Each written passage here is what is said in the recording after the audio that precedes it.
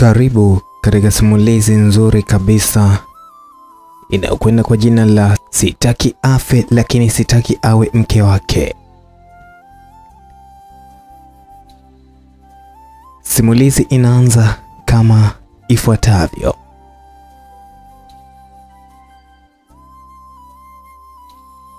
Anaelezea, anasema kwamba nilikuwa sijawahi kufika nyumbani kwake.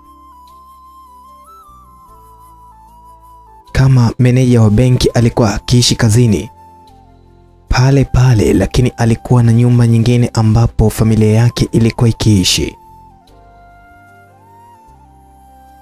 Ilikuwa ni nyumba kubwa nzuri ya kisasa, na kwa kweli kwa eneo lile ilikuwa ndio nyumba nzuri zaidi kuliko nyumba nyingine ambazo zilikuwa ziko mtaani. Kama wafanyakazi wa kujitolea ambao hatukuwa na kazi, sisi ndio tulipelekwa kule kusaidia kazi za nyumbani. Meneja alikuwa nyumbani na familia yake. Nilimwona mke wake kwa mara ya kwanza. Hakuwa mtu mzima, ni mama tu wa miaka kama 38 mpaka 40. Ingawa mimi nilikuwa mdogo sana, lakini nilimwonea wivu. Alikuwa na shepu yake nzuri sana. Mwili umetakata. Mwili ulikuwa umekaa vizuri, yani ukisikia namba 8 ni namba 8 haswa. Alikuwa ndani ya dera, analia, ana huzuni, lakini shepu lake bado lilionekana. Kiuno kimekatika vizuri, yani wowowo unaliona na kifua unakiona kwelikweli. Uso uliokuwa unalia ulikuwa ni kama umetoka kupigwa makeup. Kusema kweli alikuwa ni mzuri kiasi chake. Yani nilipomuona tu moyo ulinipiga na kubadili mapigo ya moyo, clockwise to anti-clockwise. Badala ya damu kuelekea vein artery vilikuwa vinaenda lesi kweli. Hivi kwa nini wanaume wanahangaika? Una mke mzuri namna hii lakini bado unataka kinyago kama mimi? Nilijiuliza, lakini sikupata majibu kabisa. Mwili ulikuwa kama umepigwa ganzi. Ingawa wengine walikuja kwa ajili ya msiba, lakini mimi sikuja kwa sababu hiyo. Nilienda pale kumwona mke mwenzangu. Nilitaka kujishindanisha. Nilishaanza kumpenda bosi wangu. Nilishaanza kujiaminisha kuwa mimi hawezi kuniacha tena. Kashazoea kutembea na malaya. Mimi ni msomi, hawezi kunichezea na kuniacha. Nilijiambia kila siku mara tu baada ya kuanza mahusiano na bosi wangu. Watu walikuwa wanamsalimia mke wake na kumpa pole za kufiwa na watoto wake wawili mapacha ambao walifariki kwa ajili ya gari. Alikuwa chumbani, mwanga ulikuwa hafifu lakini niliweza kumwona vizuri. Sisi tuliingia kama wafanyakazi kusaidia shughuli za hapa na pale mule ndani. Alikuwa kakaa, lakini wakati tunaingia alisimama. Kuna mama alikuwa anapita na kuna meza alikuwa anaitoa, hivyo ilimlazimisha kusimama. Chumba kilikuwa kikubwa kama sebule za watu wengi. Hakikuwa na vitu vingi. Kitanda kilikuwa kikubwa sana cha kisasa, yani kama vile vya kwenye TV. Kwa kukiangalia, kukiona, nilianza kuona kama ni chumba changu vile. Hiki sijui ndio chumba chenyewe au ndio chumba cha wageni. Ninavyojua wasingeweza kuruhusu watu chumbani kwao. Kama ni chumba cha wageni, humo chumbani kwao kukoje? Yani chumba kama cha hoteli? Niliwaza nikishangaa kile chumba. Akili yangu ilirudi mara ya kwanza kuingia katika hoteli ya nyota 5 ambapo niliingia na bosi wangu. Yani niliganda kuchanganyikiwa. Kwangu ilikuwa ni kama ndoto, hivyo sikuweza hata kumkatalia bosi kunifanya kitu chochote. Nilimwacha afanye yake bila hata kujijua. Haya ndio maisha ambayo natakiwa kuishi mimi, si ule umaskini. Naishi kama nipo jalalani. Niliwaza huku nikimsogelea yule dada, maana siwezi hata kumuita mama Ingwa. Alikuwa mkubwa sana kwangu. Alikuwa anataka kukaa na mimi, nilitaka kumgusa, sijui kwa nini, lakini nilitaka kuangalia mwili wake. Usije kukuta na sifia shepu kumbe kavaa vigodoro na mtoto katia jeki bure. Ngoja nimchunguze. Kusema kweli nilikuwa na hasira na wivu. Mwanzo nilijua kuwa bosi ni malaya kwa kuwa mke wake ni mbaya, mchafu ambaye hajielewi. Hivyo nilijua kuwa itakuwa rahisi sana kwangu mimi kumteka, kwani nilikuwa najiona mzuri sana. Nina akili na bado kijana, lakini baada ya kumuona nilichanganyikiwa vibaya mno. Nilimfuata na kumkumbatia ili kumpa pole. Nilijifanya kumpapasa kama kumshikashika. Nilianza na makalioni. Nilimshika na kumkumbatia kwa mikono yote miwili. Nilishusha mikono yangu kwenye makalio yake, nikawa na binya hivi makalio kuangalia kama kavaa kitu gani. Mwanzo hakushtuka, lakini baada kuyashika makalio yake nilikuta kavaa lile dera la tight ya kawaida. Haikuwa kuongeza kalio au hipsi. Nilijikuta na ganda pale, nimemkumbatia pole nyingi, lakini kwa jinsi nilivyokuwa nina minya makalio alishtuka. Alijisikia vibaya na kujitoa mikononi mwangu. Matiti yake nilikuwa nayasikia kwenye kifua changu. Sikuhisi yeye kuvaa sidiria, achilia mbali kupiga jeki. Nilitamani kuyashika, lakini rafiki yangu niliyekuwa naye pia alitaka kusalimia, hivyo niliacha. Nilijisikia vibaya kuwa sijamchunguza vizuri, na baada ya salamu tulitoka. Mke wake ni mzuri. Hivi unadhani yale matako ni ya kwake au kayapiga jeki? Nilijikuta na muuliza mfanyakazi mwenzangu. Aliniangalia kwa mshangao kisha akacheka kidogo. Hivi una akili kweli? Yaani umekuja kwenye msiba unaulizia matiti sijui makalio. Yaani unanishangaza sana. Alinipa makavu ambayo nilifanya kunyamaza, lakini si kuacha kuwaza. Ameonyesha watoto 4, alafu uniambie matiti asishuke? Yaani asichakae? Hapana. Atakuwa anatumia dawa au nimemwangalia vibaya? Niliendelea kuwaza. Bado umbo la mke wake lilikuwa linanichanganya. Nilijikuta napata hasira ambazo hazina msingi. Bosi alikuja kutusalimia, tukampa pole, kwani tangu kufiwa wanaye jana yake tulikuwa bado hatujamuona. Alitushukuru kwa kwenda kumsaidia kisha akaondoka. Alionekana kuchoka, alionekana kama alilia sana siku hiyo, lakini kwa kuwa ni mwanaume, bosi alionekana kujikaza sana. Hivi unadhani kwa nini bosi ni malaya wakati ana mke mzuri namna ile? Nilimuuliza mfanyakazi mwingine. Wanaume wote wako hivyo, hawaridhiki. Yaani anaweza kuwa na malaika ndani lakini akaenda kutafuta kinyago huko nje. Sema wanaume utakuta anampenda mwanamke, lakini kwa kuwa tu ana hamu zake, basi anachukua takataka huko mtaani, anaitumia na kuiacha. So unasikia sifa zake? Yaani nasikia harudi mwanamke, kila siku ana mwanamke mpya. Aise, huyo bosi sijui yukoje?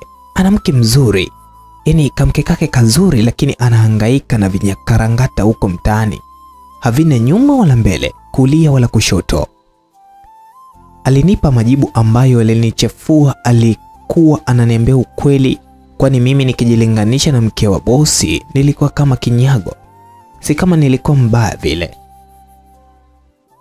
Yaani sikutisha hivyo, hapana. Nilikuwa na uzuri wangu, lakini si kwa kunilinganisha na yule mwanamke. Hicho hakikuniumiza sana, kwani nilipomuona mke wake nilijua kuwa mimi sina nafasi. Kilichoniumiza ni ukweli kuwa tangu kufanya mapenzi na bosi wangu ilikuwa imepita miezi 3. Sio kama tu hajataka kufanya mapenzi tena na mimi, lakini hata salamu alikuwa hajawahi kunisalimia tena. Nilimtumia jumbe nyingi sana. Mara moja alikuwa akijibu meseji zangu. Nilikuwa nikimtumia kumjulia hali, hakujibu. Au kama akijibu anaandika sitaki mazoea. Basi na baada ya hapo kila kitu kilisimama. Mkataba wangu tena wa muda kama kibarua ulikuwa unaisha na nilikuwa na hofia labda anaweza kunifukuza. Wakati natembea naye nilihisi labda ndio nitapata kazi, lakini kazi zilitangazwa kwa watu wengine. Usahili ulifanyika lakini haukunisaidia chochote hata kidogo. Nilipotaka kuongea naye alinijibu kwa dharau kwa mkato, mimi sio ninayeajiri. Baada hapo hakuongea na mimi kabisa mpaka siku ile tena alikuwa kuongea na sisi wote, si na mimi. Hata wakati wa kuongea, ingawa nilijitahidi kujionyesha ajue kuwa niko pale, lakini macho yake yalikuwa ni kwa wale wengine wawili. Iliniuma sana, kwani wakati mfanyakazi mwenzangu anaeleza kuhusu hao malaya kutorudia mwanamke, nilijiona mimi. Mwanzo nilijihisi special kwa kuwa alinitaka mimi. Hatembei na wafanyakazi wengine, lakini ni mimi. Alitembea na mimi, kitu ambacho nilijiona mimi ni bonge la fahari. Nilijihisi heshima yangu kupanda. Nilijua maisha yangu yatabadilika, lakini baada ya kufanya mapenzi siku moja hakutaka hata kuniona tena. Yaani iliniuma sana. Mtu kumpa mwili wako alafu anakuona kama takataka. Anakuona kama kinyesi cha asubuhi yani. Mama yangu ana sehemu ya chakula. Sio kubwa sana, lakini ndio inaendesha maisha yetu tangu nikiwa mdogo mpaka hii leo. Sisi kwetu tumezaliwa watatu, mimi nikiwa ndio mkubwa kwetu kuzaliwa. Baba yangu alifariki dunia wakati nipo katika kidato cha pili. Wakati huo mama alikuwa ni mama tu wa nyumbani. Baba alikuwa ni mfanyakazi katika kampuni moja binafsi. Baada ya kufariki na mama kulipwa mafao, ndipo alifungua huo mgahawa ambao ulisaidia kuendesha maisha yetu. Kusema ukweli, hali ilikuwa ni ngumu sana, ingawa mgahawa ulikuwa mjini kabisa. Lakini biashara ilikuwa ni ngumu, mbaya zaidi tulikuwa tukitegemea kwa kila kitu. Yaani tunategemea ile biashara. Kuanzia chakula, kulipa kodi ya nyumba, kwani wakati baba anafariki alikuwa akijenga lakini nyumba ilikuwa haijakamilika. Baba aliacha nyumba ikiwa ndio imepigwa bati, haina hata milango wala madirisha, bali na kodi pia. Lakini biashara hiyo ndio ilipaswa kunisomesha mimi na wadogo zangu, lakini haikuwa hivyo. Mama yangu alikuwa anahangaika sana. Nilikuwa namwonea huruma. Alikuwa anahangaika tusome. Alikuwa na madeni chungu mzima. Alichukua mikopo kila sehemu, na kama unavyojua wale watu wa marejesho wakija kudai, basi ilikuwa ni shida tupo, aibu. Tulisoma hivyo kwa shida. Nilimaliza kidato cha 4 lakini sikufaulu vizuri mitihani yangu. Niliwaza kuhusu kwenda kidato cha 6, lakini niliona kama nitapoteza muda sana. Niliamua kubaki nyumbani. Nilitaka kumsaidia mama kufanya biashara, lakini alikataa kata. Mama alikuwa ananionea huruma, wakati mimi nilikuwa namwonea yeye huruma ya kuwa anahangaika ada kila siku. Yeye alikuwa anaona kuwa kama baba asingekufa basi tungesoma, hivyo alinilazimisha kurudi shule. Mwanzo alitaka nirudie mitihani ya kidato cha 4, lakini katika kuhangaika kurudia nilikutana na kaka mmoja ambaye alinishauri kusoma certificate kwanza kisha niunganishe diploma, ndipo itakuwa rahisi kwangu. Kiukweli nilifanikiwa kumaliza kwa shida. Mama aliingia madeni mengi, kwani wakati nasoma mdogo wangu naye anayenifuata wa kiume alimaliza kidato cha 4 na yeye alifeli kabisa, hivyo akalazimika kurudia tena, kwani hakutaka tubaki nyumbani. Na mdogo wangu wa mwisho wa kike alimaliza darasa la 7, hivyo alihitaji kwenda kidato cha kwanza. Ingawa alifaulu, lakini mama alitaka kumpeleka shule binafsi, kwani shule aliyochaguliwa ilikuwa mbovu sana kitaaluma. Nilimuona kama mama anachanganyikiwa, lakini kila wakati alisema kuwa yuko sawa na kamwe hakuonyesha kuwa anaumia au anakata tamaa au amejawa na mawazo. Nilijitahidi kusoma mpaka nikamaliza diploma. Hapo niliposema siendelei, nilitaka kutafuta kazi ili kumsaidia mama yangu. Niliona anaumia sana, lakini pamoja na kusoma kuwa tayari kufanya kazi, bado ajira ilikuwa ni shida. Nilihangaika sana katika kutafuta kazi. Nilizunguka na CV zangu mpaka basi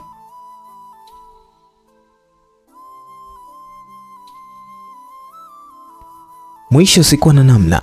Nililazimika kurudi kwenye mgahawa wa mama kumsaidia. Ili kujitengenezea kipato changu mwenyewe, niliamua kuuza matunda haya ya kukatakata. Kwa kuwa sehemu ilikuwa imechangamka, nilikuwa napata kwa siku sikosoi 3,000, wakati mwingine napata faida mpaka 5,000 hadi 7,000. Kwangu ilikuwa ni kubwa sana, kwani niliweza kujihudumia mahitaji yangu mwenyewe kama mwanamke, pamoja na kuwasaidia wadogo zangu vitu vidogo vidogo ambavyo walikuwa wakivihitaji kwa kukamilisha mahitaji yao. Wakati huo nilikuwa kwenye mahusiano na vijana wadogo tu kama mimi. Yalikuwa ni mahusiano ya kudanganyana, lakini pale mgahawani kwa mama kuna baba mmoja mtu mzima. Si sana kihivyo, lakini alikuwa na miaka kati ya 45 na 50 hivi. Alipenda sana kuja pale kwenye mgahawa na mama usiku wakati tunafunga. Anasimamisha gari yake, anakunywa chai ya tangawizi kisha anaondoka. Alizoeana sana na mama, lakini kutokana na umri wake mimi sikumshobokea sana. Yeye alikuwa anafanya kazi za benki, alikuwa ni afisa mikopo, lakini pia alikuwa na biashara zake nyingi, hivyo kwa kipato alikuwa vizuri sana. Alikuwa ni mteja wa muda mrefu wa mama tangu kipindi naanza mgahawa unafunguliwa mpaka wakati huo. Namuona, lakini iliishia tu kumsalimia na kumhudumia. Sikuwa na mazoea naye na nilimheshimu sana kama baba yangu, kwani umri wake angeamua angekuwa na mtoto mkubwa kama mimi.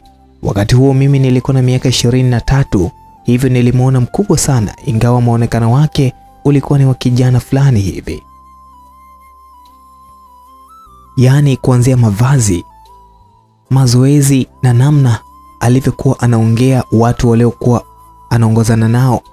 Alipenda kuonekana kijana, ila kwa kumwangalia umri wake ulikuwa umekwenda kweli kweli. Mbona na kuona kila siku hapa, ushamaliza chuo? Aliniuliza. Nakumbuka ilikuwa ni siku moja hivi na usiku ulikuwa umeshaingia. Baada ya kumhudumia, mara nyingi yeye ndio anakuwa mteja wa mwisho, kwani sisi tunafunga kwenye saa 2:30 mpaka saa 3. Hivyo huo ndo wakati anatoka kazini, anakuja pale na kunywa chai ya tangawizi kisha anaondoka.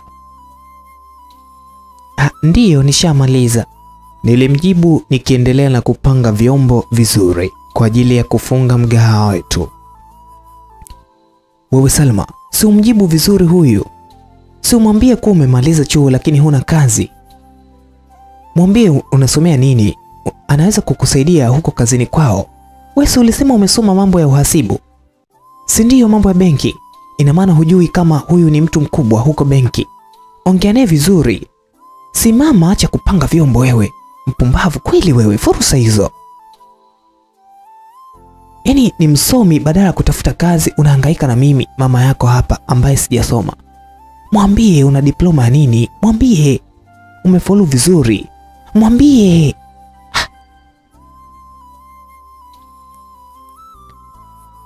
Mama yangu alikuwa ni mshapu kweli kuchangamkia fursa. Alijifanya kunigombeza, lakini ni kama alikuwa anampa yule baba CV yangu. Ni kweli umemaliza chuo? Yule baba aliniuliza kana kwamba hakumsikia vizuri mama yangu. Ndiyo, nimemaliza tangu mwaka jana, lakini bado sijabahatika kupata kazi.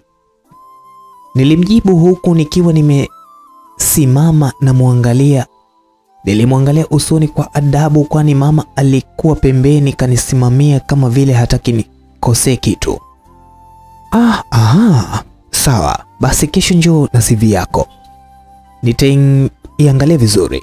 Kuna nafasi za kujitolea pale ofisini. Wanatoa posho, ila naamini itakupa uzoefu kidogo na ni rahisi sana kuajiriwa. Aliongea huku akiondoka. Alionekana kuwa na haraka zake ambazo hazikueleweka. Umeona? Unajificha ficha nini wewe? Mtu anakuuliza umemaliza chuo uongei. Ongea, kuwa mkweli kuwa huna kazi. Hawa ni watu wakubwa, anaweza kukusaidia.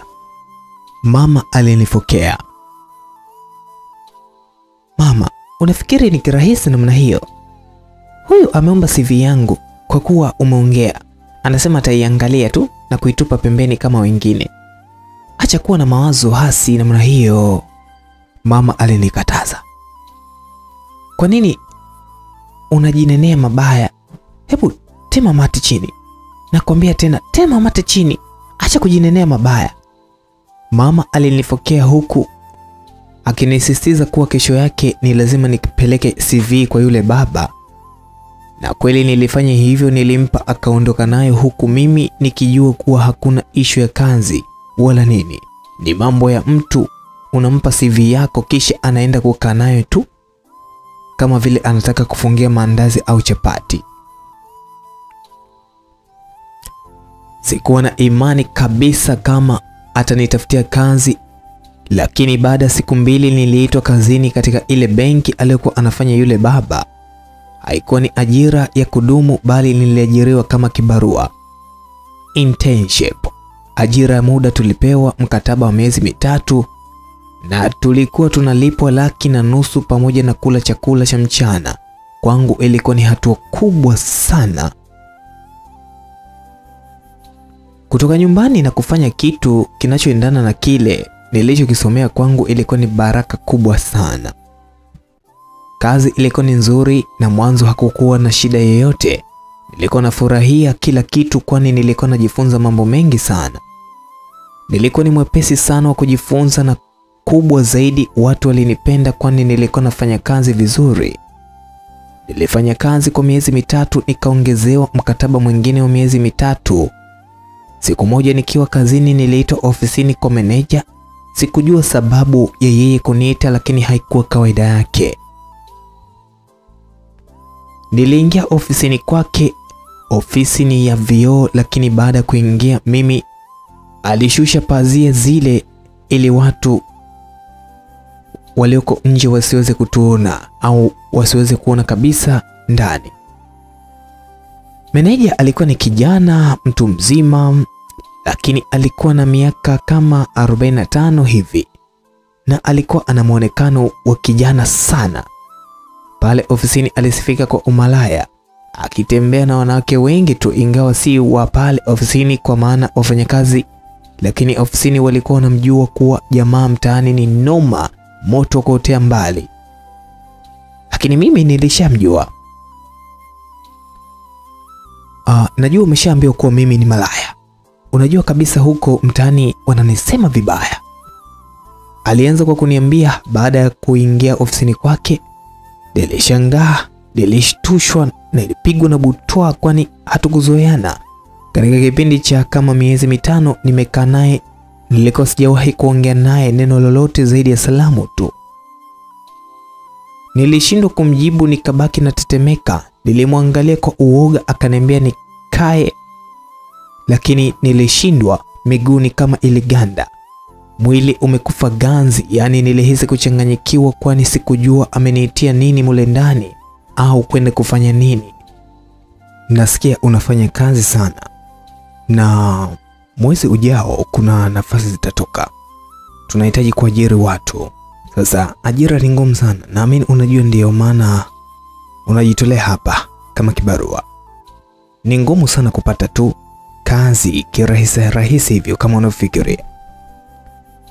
Nataka ubaki hapa. Nataka nikuajiri. Watu wananiongelea vibaya lakini si kweli. Nataka nikupe nafasi ya kunijua. Kesho kutwa nina safari ya kwenda Dar. Nina semina na nataka twende na wewe. Nimeshakukatia tiketi ya ndege. Ni safari ya kikazi lakini pia itakuwa safari ya kujuana pia. Tiketi hii hapa. kafikirie kama unaenda au la. Wewe ni mtu muhimu sana. Ushasikia mimi ni malaya na nimekuita hivi, nadhani unajua nataka nini." Aliongea kwa kujiamini bila hata kunipa nafasi ya kuongea. Lakini dakika 20 ambazo nilikaa mule ndani kwenye ofisi yake, zaidi ya shikamoo mkuu, wakati naingia nilikuwa sijaongea neno lolote jingine. Yaani nilimwacha anajiongelesha upuuzi wake kama mtoto, na kisha akanipa hiyo tiketi na kuniambia eti nitoke. Nilitoka kama zuzu. Walioniona walinishangaa sana, lakini kwa kuwa hakuwa na tabia kutongoza wala kutaka wafanyakazi, basi hakuwa alihisi vibaya. Katika kazi alikuwa serious, ila mtaani kila mtu alijua kuwa ni malaya vibaya mno. Tabia zake zilijulikana vibaya. Kusema ukweli ni kama nilifurahi fulani. Sikuwaza kwamba yule ni mtu, tena mume wa mtu. Sikuwaza kuwa ni bosi wangu, lakini yeye kuniita kutaka niende naye Dar kwenye semina, kunikatia tiketi ya ndege, ilikuwa ni kunitongoza tosha kabisa. Ingawa hakuniambia moja kwa moja kuwa ananitaka, lakini kwa mtu mzima nilijua tu kuwa ananitaka. Kweli ilikuwa hivyo. Safari ilikuwa ni Dar kwenda, haikuwa kikazi. Tuliposhuka uwanja wa ndege, alinichukua moja kwa moja mpaka kwenye hoteli moja kubwa ya kifahari. Kwenye moja kati ya hoteli kubwa ya kifahari. Alichukua nyumba moja bila kuniuliza chochote, na mimi nilikuta namfuata mpaka chumbani. "Au ulikuwa unataka nikuchukulie chumba chako peke yako?" aliniuliza wakati tunaingia chumbani. Kusema kweli nilishindwa hata kunyanyua mdomo. Macho yangu yalikuwa kiangalia kile chumba ambacho kilikuwa ni kikubwa.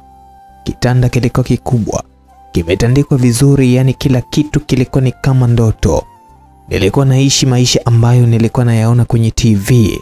Leo niko live, yani niko mbashara kabisa.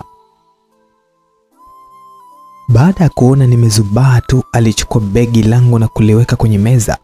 Alinishika mkono na kuanza kunivua nguo taratibu. Hakuwa kiongeza zaidi ya vitendo. Dakika kama 3 hivi tulikuwa bafuni tunaoga. Ilikuwa ni jioni. Baada ya kumaliza kuoga tulifanya mapenzi, ndipo akaagiza chakula mule ndani tukala. Hatukutoka mpaka kesho yake. Baada ya kumaliza ndipo alianza kunitongoza na kuniambia kuwa anavutiwa na mimi. Aliniambia atanisaidia kupata kazi na kuniahidi mambo mengi sana. Nilijikuta na furahia na kujiona special sana, kwani nilipewa vitu vingi ambavyo hata sijawahi kuviona. Tulikaa pale siku 5 kisha tukarudi kwa ndege, lakini baada ya hapo ndipo hakunitafuta kabisa. Hata salamu hakunipa. Message pekee alionitumia ni ile ya kuniambia hataki mazoea. Kuhusu kazi hakunisaidia. Pamoja na yote hayo, lakini bado niliendelea kumpenda, kujua kuwa ipo siku atakuwa wangu. Alishanionyesha maisha matamu. Sikutaka kurudi katika umaskini. Sikuwahi kuwa naye karibu nje ya maeneo ya kazi mpaka siku ile ambayo kumetokea msiba.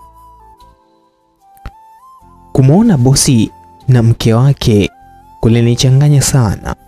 Watu walikuwa wakijiandaa na mazishi, lakini mimi nilikuwa vile busy ni kuangalia ni namna gani nitapata nafasi ya kuongea na bosi peke yake. Nilitaka kumuona akiwa peke yake na kuongea naye kidogo. Nilikuwa na muinda kweli kutafuta upenyo wa mimi kuongea naye. Nilikuwa na uhuru kuingia ndani, hivyo kila sehemu alipokuwa akiingia alijipitisha, na kwa kuwa kila mtu alikuwa busy, basi hakuna aliyehangaika na mimi. Kwenye saa 5 hivi, wakati watu wakijiandaa na misa, nilimwona anaingia kwenye chumba kimoja hivi. Sijui nini kilinisukuma, lakini nilijikuta naenda mpaka kile chumba.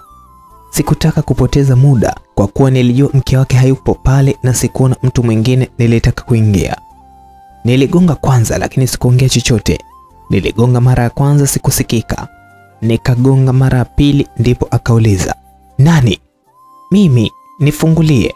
Nilijibu, lakini sikutaja jina langu. Nikijua kuwa akinisikia basi anaweza kugoma kufungua. Alifunga mlango kwa kuchungulia.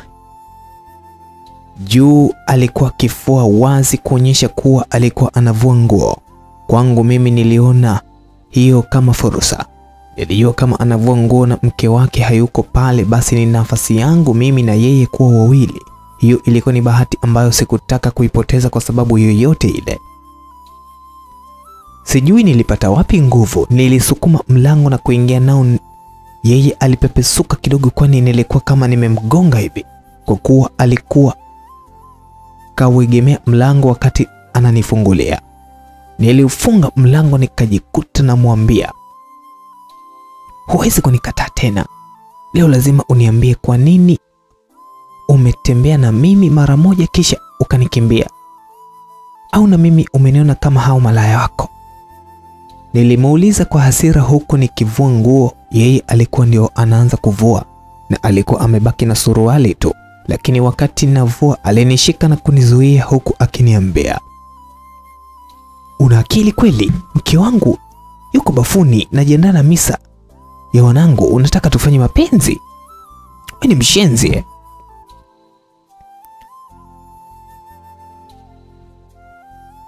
Kigagula ni nini? Hivi unafikiri kwa nini ameitwa Kigagula? Mimi sijui. Nadhani nitakuwa nimerudi. Kwa wale wa vitabu karibuni. Soon tunakuja na interview na ajira. Simulizi hii inatokana na story ya kweli kabisa. Kusikia mke wake yupo bafuni nilihisi kama kuchanganyikiwa. Sijui ni ushitani, sijui ni nini, lakini nilitamani kufumaniwa. Nilitamani mke wake kutoka mule ndani na kunikuta mimi nimekumbatiana na mume wake ili kukomesha kabisa na kuweka mambo hadharani. Atanifanya nini mimi? Mume wake si malaya. Nina uhakika ataondoka na nitachukua nafasi. Mimi ni lazima nimchukue Ben. Niliwaza. Nilivua nguo haraka haraka na kubaki kama nilivyozaliwa. Bosi alikuwa akijaribu kunishika, lakini kila akinigusa na mwambia nitapiga kelele. Nilibaki kama nilivyozaliwa, lakini hakuniangalia. Nguo zilikuwa chini na alikuwa anainama kuziokota na kunipa nivae, lakini sikuwa tayari kuvaa. Alikuwa kama kachanganyikiwa. Nilimbana kwenye kona ambayo nisingeweza kufanya kitu chochote kile. Nilijua hawezi kunipiga, kwani nikipiga kelele mke wake akatokea au watu nje wakasikia, aibu ingekuwa kwake. Nilikuwa nampenda sana. Nilimshika na kumkumbatia huku akinilambalamba shingo. Ni kitu ambacho aliniambia kuwa anakipenda wakati tunafanya mapenzi, na nilijua kwa wakati huo nitamsisimua, lakini haikuwa hivyo. Mbona unafanya mambo yako kitoto hivi? Kama ni mpenzi na tutafanya sehemu nyingine. Nimepoteza watoto wawili, mke wangu yuko bafuni, hata kuzika wanangu bado unanifanyia hivi Kwa nini? Aliniuliza, lakini mimi sikujali. Nilitamani sana kuvunja ndoa yake nikiamini kuwa nitaishi naye. Wewe si ndio unanikwepa? Unafikiri mimi ningekuona wapi? Umetembea na mimi siku moja kama malaya wako ukaniacha, halafu unataka nikuoneone tu, nikuone huruma. Mimi nakutana na wewe na siondoke hapa mpaka unihakikishie kuwa unanipenda, na tukirudi tunaendelea na mahusiano. Sawa, lakini vaa utoke. Hivi unafikiri italeta picha gani nikikutwa hapa na mke wangu Mbona hivyo? Sivai, sitoki.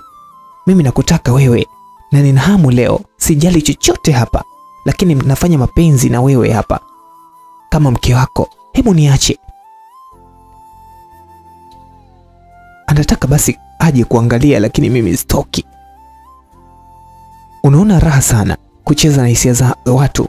Mimi nakupenda, umenichezea halafu unaniacha. Niliongea sasa hivi, nilitoa sauti ili mke wake bafuni asikie, lakini hakusikia. Nilisikia tu sauti ya maji. Aliniona niko serious nataka kufanya fujo. Alianza kunishika maziwa akinichezea mpaka nikalegea. Nililala kitandani nikitaka tufanye mapenzi. Alikuja na kunilalia kwa juu kisha akaniambia, nitafute baada ya mazishi, njoo usiku. Tutakuwa wawili tu na tutapata raha na kufanya chochote. Alikuwa anaongea kwa sauti ya kimahaba. Nilijikuta namkubalia. Alinyanyuka haraka haraka na kunipa nguo zangu ili nivae. Hapo na mimi nilikuwa kama vile nimezinduka. Nilishtuka niko chumbani kwake uchi. Nilianza kuhisi aibu. Nikachukua nguo zangu, lakini wakati navaa nguo ya ndani tu, mlango wa bafuni ulisikika. Kwa namna chumba chao kilivyo ni kuwa bafu limezuiwa na kabati kubwa la nguo. Hivyo mtu anapotoka bafuni hakuoni moja kwa moja. Hapana, anatakiwa kutembea umbali kidogo kisha ndipo akuone. Mume wangu, njoo nisaidie.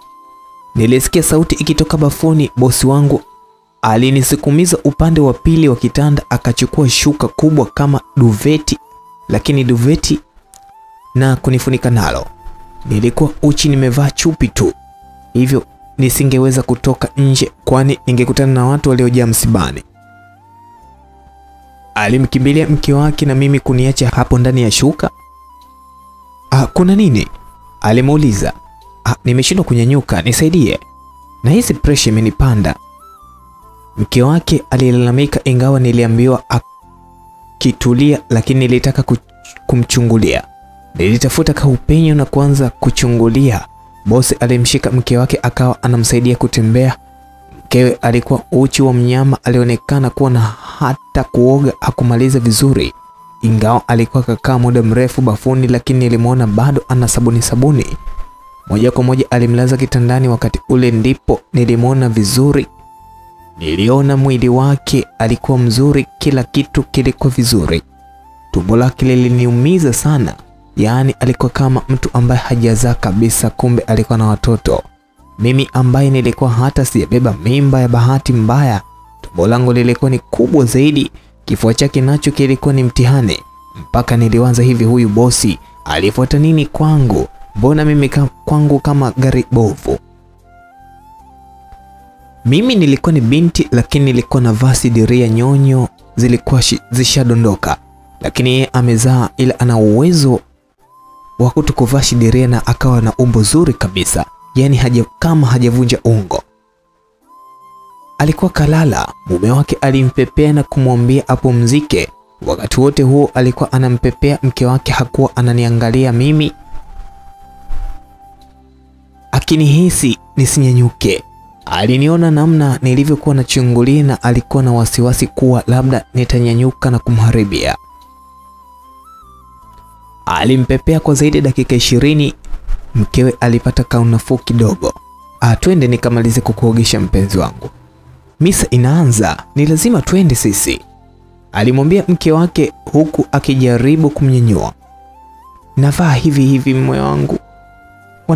Wanangu uko aliko, nani atawaogesha?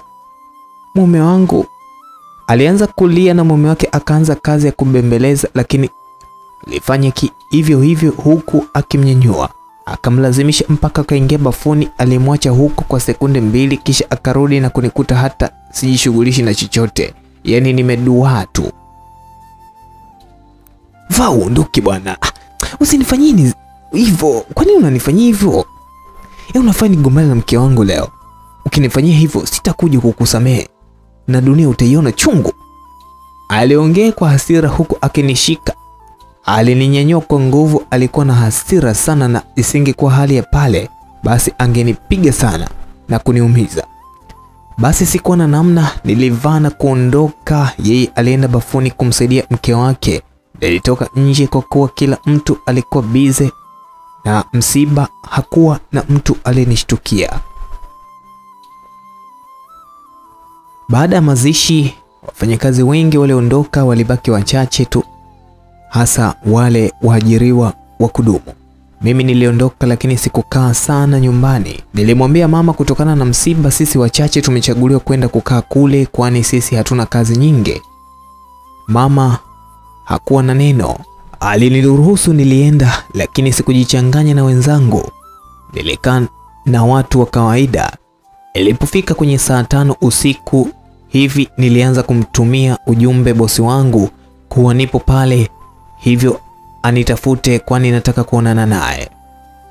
Lakini hakunijibu. Alinipuuza. Nilijipenyeza mpaka nikaingia ndani, nikawa karibu na mke wake. Wakati huo alishaingia chumbani kwake, lakini alikuwa katika hali mbaya, hivyo ndugu wawili waliingia kukaa naye. Mimi pia nilipenyeza, hivyo tukawa watatu. Nilipoona kuwa bosi wangu hajibu meseji zangu, nilipiga picha nikiwa chumbani bila wale kujua. Nikamtumia na kumwambia niko chumbani kwako na mke wako, nimuonyeshe picha zetu za daa. Nilimtumia ujumbe nikijua lazima atapanic. Sikuwa na picha zozote za daa, lakini kwa hali aliyokuwa nayo mke wake nilijua kabisa kuwa kama anaamini nina picha za uchi na kwa tukio la mchana ataamini kuwa naweza kumuonyesha mke wake, na kwa hali ile basi anaweza kufa kwa pressure. Haikuishia hapo. Dakika 5 alikuwa pale chumbani. Alinisalimia na kujifanya kama ndio ananiona. Kumbe, umekuja binti? Nashukuru sana. Ana, huyu ni mfanyakazi wetu pale ofisini, naona ushamjua. Alinitambulisha kwa shemeji yake, mdogo wake na mke wake, hata hawakumjibu. Njoo kwanza huku nje, wafanyakazi wenzako wanakuhitaji. Aliniambia. Nilijua kuwa amenielewa, hivyo nilitoka zangu mpaka nje.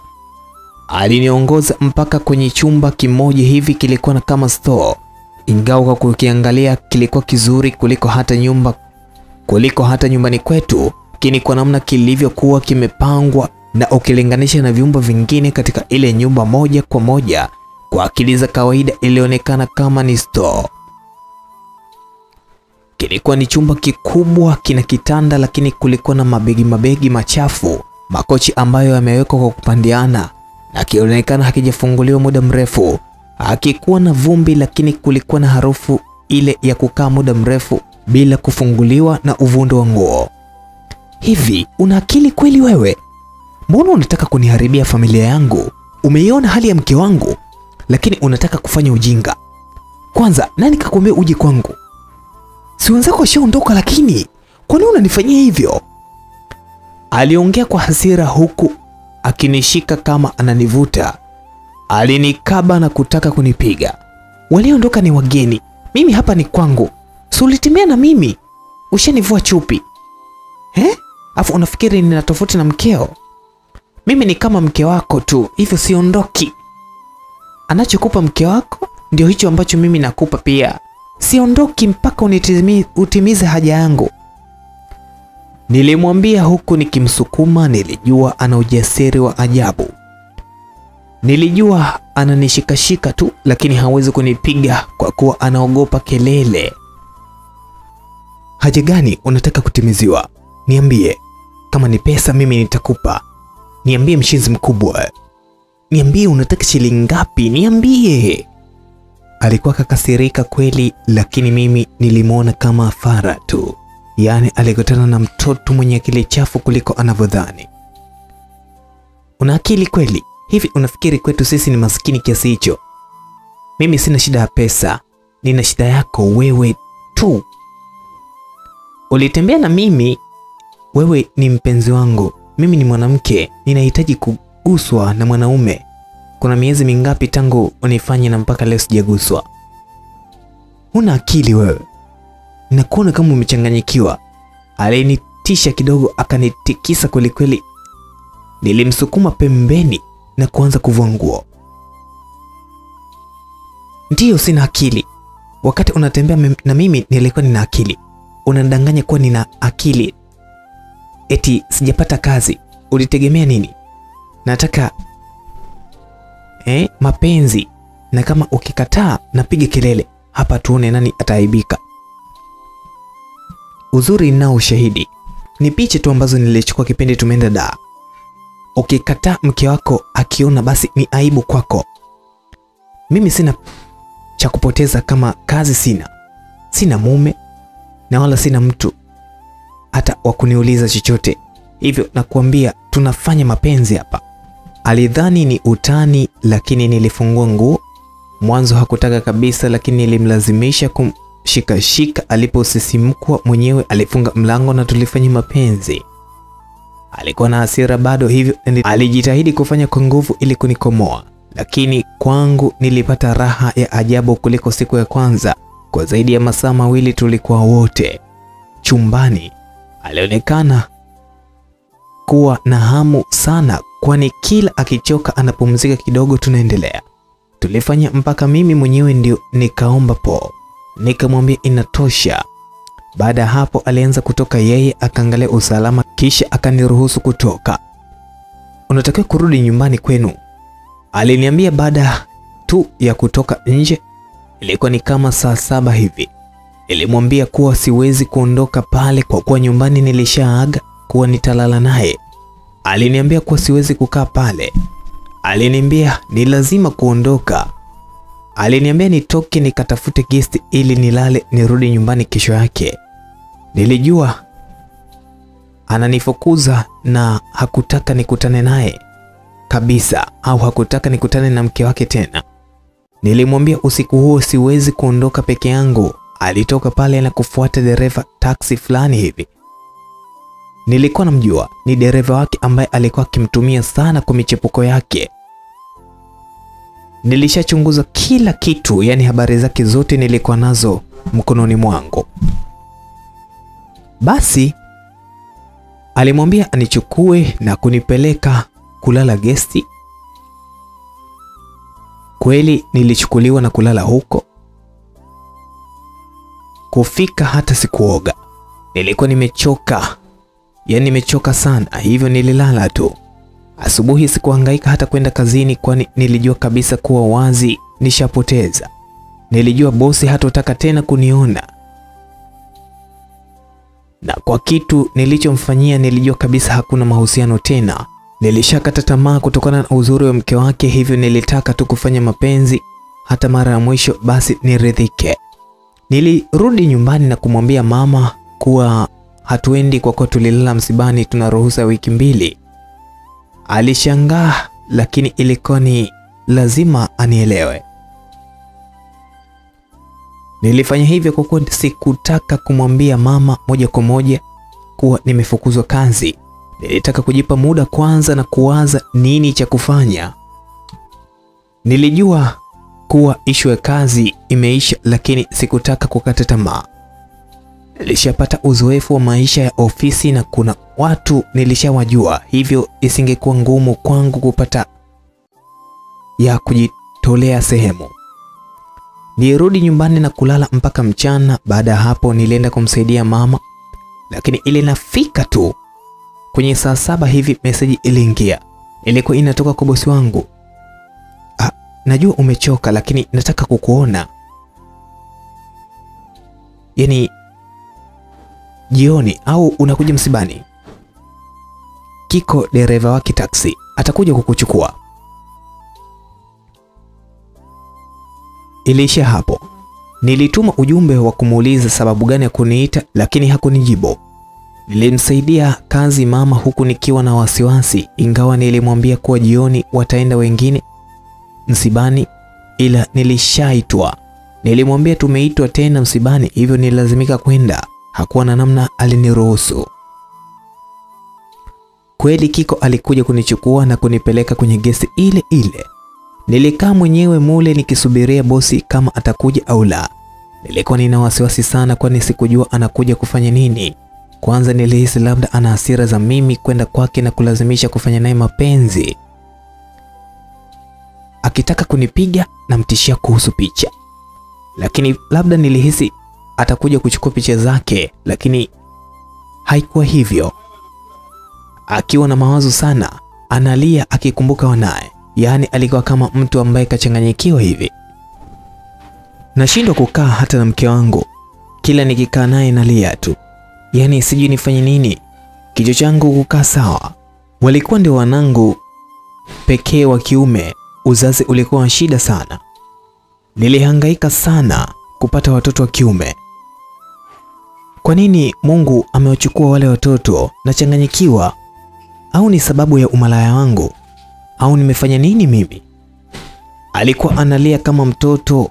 Nilimshika na kumkumbatia huku nikimfariji. Kwangu ilikuwa rahisi na ni fursa kwangu. hivi kweli mke wangu atabeba mimba nyingine kweli? Nikikumbuka jinsi tulivyosumbuka kuwapata watoto na changanyikiwa. Aliongea mambo mengi na mimi nilimsikiliza. Kwangu mimi ilikuwa ni kama fursa, yani niliona kama vile Mungu kanitendea miujiza. Kumbe na uzuri wote ule, lakini kizazi chake ni shida. Basi mimi nitakuzalia mpenzi wangu, yani kama ni kizazi ninacho na nitazaa watoto kiume tu. Niliwaza huku nikatabasamu. Bosi alikuwa kanilalia kifuani. Angefanikiwa kunyenyua kichwa chake na kuniona jinsi nilivyokuwa na furahi wakati yeye analia, sijui angefanya nini. Labda angeniona mimi ndio mchawi wake.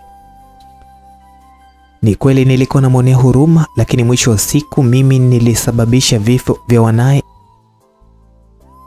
Ila niliamua kutumia tu hiyo fursa kumweka karibu yangu. Aliongea mambo mengi, lakini mwisho wa siku tulijikuta tunafanya mapenzi tena. Alitoka kachangamka, akanipa 200,000 na kuniambia kuwa nipumzike kipindi hiki cha msiba, lakini baadaye nirudi kazini. Nilishangaa kwani nilijua kazi ndio nishapoteza mimi. Wakati nikijua kuwa anataka nipumzike, kumbe yeye alitaka kunitumia. Kila siku alikuwa ananiita, tunaongea, tunafanya mapenzi. Wiki 2 za msiba wa wanae ndio ilikuwa kazi yangu. Unajua sijawahi kuwa na mahusiano ya namna hii kwa mwanamke mwingine zaidi ya mke wangu. Siku moja aliniambia. Ilikuwa ni jioni na siku hiyo hatukukutana kama kawaida yetu kufanya mapenzi, bali tulikutana na kutoka out tu. Kwa nini? Mbona una wanawake wengi sana? Nilimuuliza swali lilimkera kidogo, lakini alijibu. Ndiyo, lakini si kama wewe. Wewe ni tofauti. Mwanzo nilijua umkorofi, lakini sasa hivi ndio ninakuelewa vizuri. Yani nakuwa tofauti kabisa. Nakuwa huru. Yani nikifanya mapenzi na wewe najiona kama nilikuwa kifungoni na sasa nimekuwa huru. Aliniambia, aliongea maneno mengi sana kunisifia, lakini sikuwa sawa kabisa. Nilimsikiliza tu, ila sura ya mkewe, ule mwili wa mke wake akiwa uchi wa mnyama mbele yangu, na nilijilinganisha na mimi, nilijiona kabisa hakuna kitu ambacho hawezi kunipenda namna hiyo. Mahusiano ya mimi na bosi yalianza kwa kasi kweli kweli, ingawa ni watu wa kutoka kila siku. Kila siku ilikuwa ni lazima kuonana hata kama hatufanyi chochote. Basi alitaka tu kuniona. Mke wake alikuwa bado hajaanza kutoka. Alikuwa hajamaliza 40 ya wanae pamoja na kuwa na mimi, lakini bado alimjali mke wake. Mara nyingi mke wake akipiga simu hupokea na kuongea naye mbele yangu bila kujali kuwa nilikuwa naumia. Kuna siku moja nakumbuka ndio tulikuwa tunajiandaa kufanya mapenzi, mke wake alipiga simu wakati tunajiandaa kufanya mapenzi. Alipokea, wakaongea sijui nini, mara namuona anaaga kuondoka. Niliumia sana na kuona kuwa sasa hivi yuko karibu na mimi, kwa kuwa mke wake ana huzuni na ni mpweke. Siku mke wake akitoka ndani na kuwa sawa, basi mwanaume atanikimbia huyu. Niliumia sana na sikujua nifanye nini, kwani nisingeweza kushindana na mke wake kwa chochote kile. Lakini siku moja wakati niko Instagram, nikaona tangazo kwenye ukurasa mmoja wa Instagram. Basi nikakutana na mtu anaongelea kuhusu kumfunda au kumfunga mwanaume. Katika maisha yangu nilikuwa sijawahi kuenda kwa mganga wala kuwaza hayo mambo. Lakini kwa wakati huo akili yangu ilikuwa haifanyi kazi kabisa. Nilijikuta nachukua namba ya simu ya huyo mtu na kumpigia. Nilimwambia kisa changu na kumuuliza kama anaweza kunisaidia. Aliniambia ni jambo rahisi tu kama nina pesa. Una matatizo mawili. Kwanza, kumfunga mwanaume ili asione mwanamke mwingine kwa kuwa ni malaya. Kama ukimwacha aendelee na umalaya wake, ipo siku atakutana na mwanamke mwenye nyota kali zaidi yako na atakuacha. Lakini pili ni kumfunga mke wake. Anampenda mke wake sana na kwa sasa hawezi kumwacha, hivyo unachotakiwa ni kumfunga mke wake ili asitoke. Tunapaswa kumpaka kinyesi ili amchukie, asimtamani, ila tunaweza kumpiga maradhi asivuke geti kila siku. Yani kila akivuka geti hata kwenda msibani, yani anaona hata utumbo wake unamuita wewe tu. Aliniambia mambo mengi ambayo anaweza kufanya, lakini hata sikuamini. Niliona kama ni tapeli tu. Yeye alinihakikishia kila kitu kinaenda sawa na kuniambia tuanze kwa kumfunga mwanaume ili asichepuke tena na kumpaka kinyesi mke wake. Nilikubali, lakini nilimwambia kabisa kuwa mimi sitaki mambo ya kuua na hao mambo ya kumpa maradhi mke wake. Mimi sitaki. Ninachotaka ni mwanaume anipeleke na kunisikiliza. Alikubali. Nilimtumia pesa na yeye alinitumia dawa na kuniambia nihakikishe tu inafika nyumbani kwa mwanaume. Wakati tunafanya mapenzi, akiondoka tu ninyunyize kwenye nguo zake za ndani, na mke wake akigusa tu nguo zake za ndani au nguo za mwanaume, basi kila kitu kitakuwa kimekamilika. Kweli nilifanya hivyo. Sikuona mabadiliko yoyote. Niliona kama mambo ya kawaida tu. Ananijali kama mwanzo na kila kitu kiko vile vile. Nilijua nimetapeliwa kabisa, kwani namba yangu na namba yule mganga ilikuwa haipatikani kabisa, yani kila nikipiga naambiwa haipo. Kwa kuwa sikutoa pesa nyingi, hata sikuhangaika sana kumtafuta kila siku. Baada ya kuona hapatikani tu, niliamua kukaa kimya. Lakini siku moja nakumbuka, ilikuwa ni siku 2 baada ya 40 ya watoto wao. Beni alinipigia simu, ilikuwa ni usiku. Aliniambia kuwa anataka kuonana na mimi usiku huo. Ilikuwa ni kama saa 4 usiku hivi. Wakati huo nilikuwa bado naishi na mama yangu, hivyo ilikuwa ni ngumu kutoka. Nilimwambia, lakini hakuonekana kuelewa. Alikuwa kama mtu aliyechanganyikiwa, alikuwa kinihitaji mimi wakati huo. Nilitamani kutoka sana, lakini ilikuwa ngumu sana kwangu kumwambia mama kuwa natoka usiku huo, na kwa namna nyumba tuliokuwa tunaishi ilikuwa na uhakika kuwa mama angejua tu. Basi nilikataa na kuzima simu kabisa. Hakuniambia sababu, lakini kesho yake kazini hakunisemesha mpaka mchana. Aliniambia tutoke.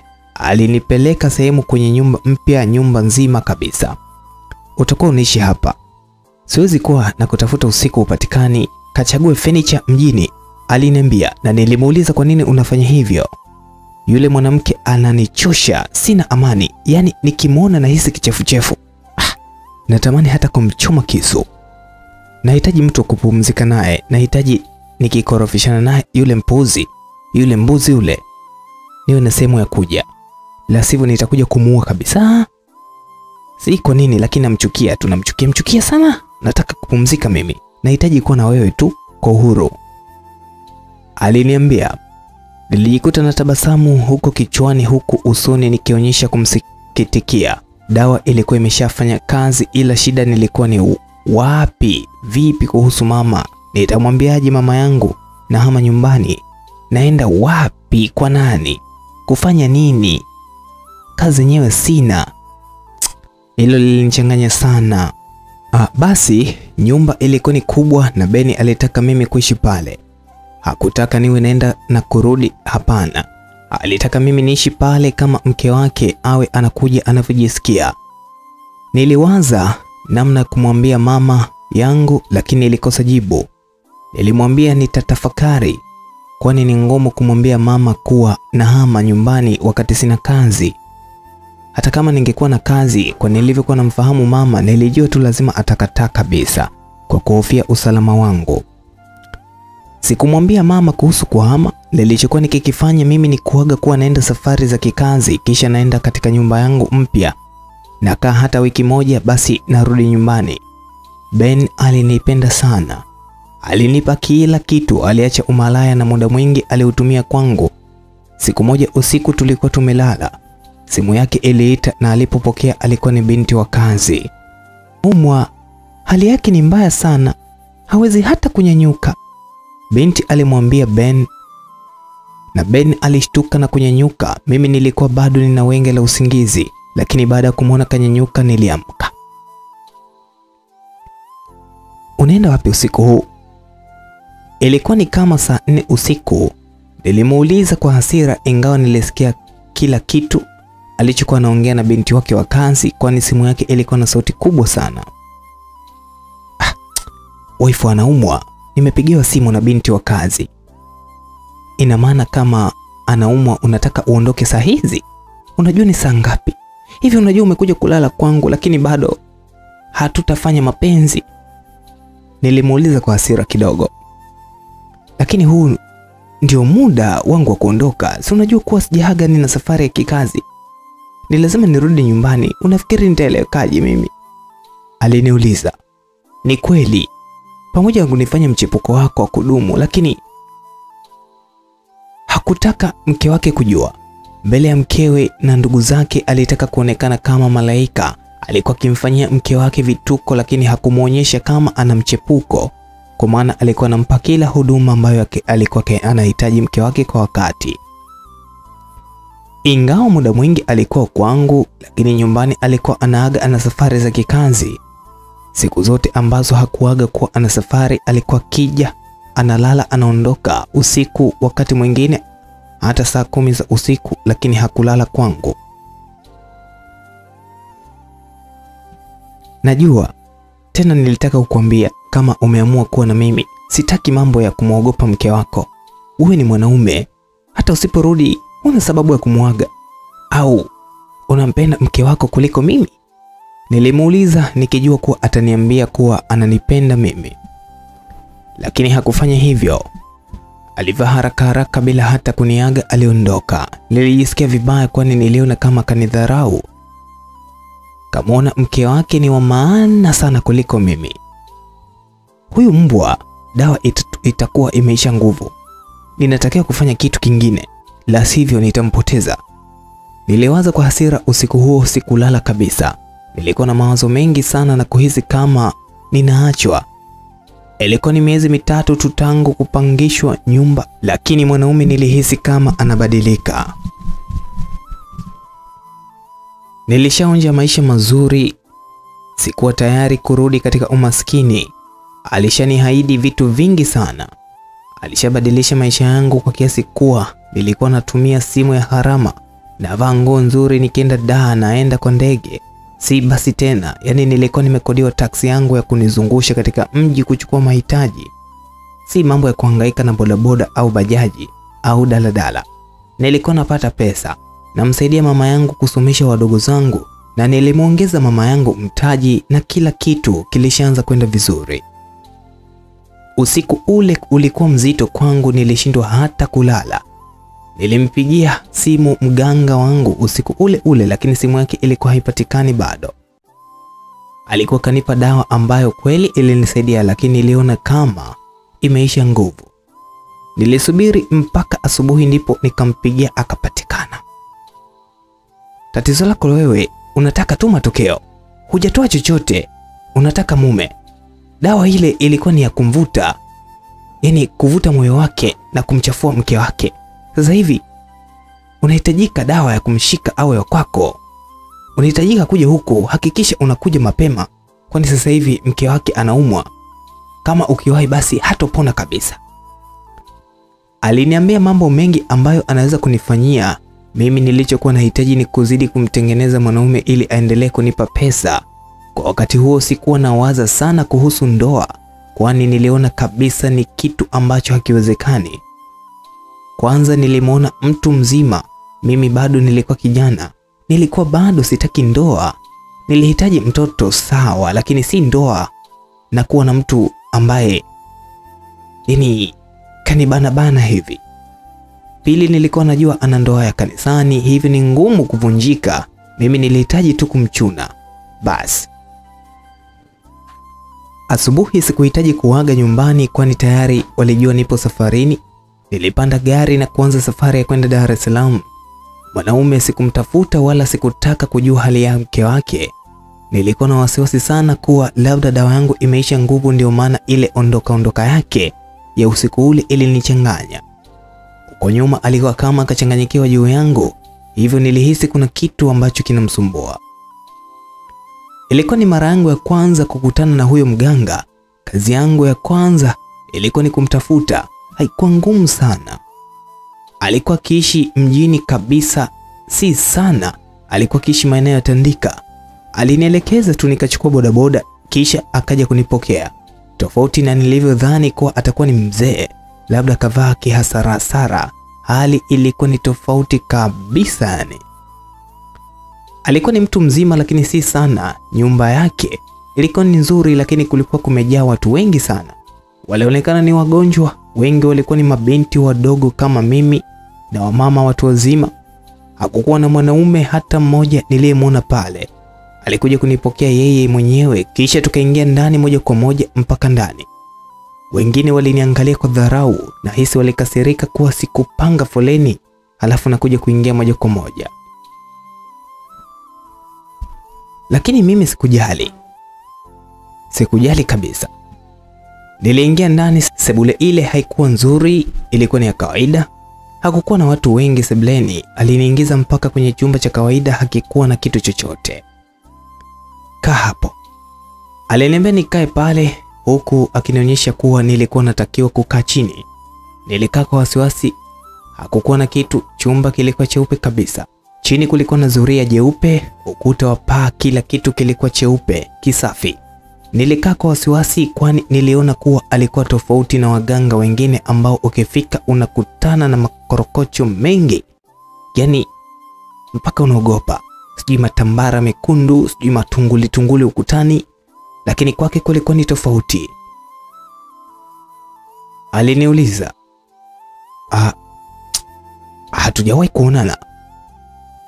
Ndiyo, ni mara yangu ya kwanza. Nilikupigia tu simu ukanitumia dawa. Imenisaidia sana lakini juzi nilishtuka kidogo ndio nikakupigia ukaniambia nije. Nilimjibu, okay, vua nguo. Aliniambia. Nilianza kutetemeka kwani nilihisi kama vile nabakwa. Nilikuwa na wasiwasi mkubwa. Aliniangalia kisha akacheka.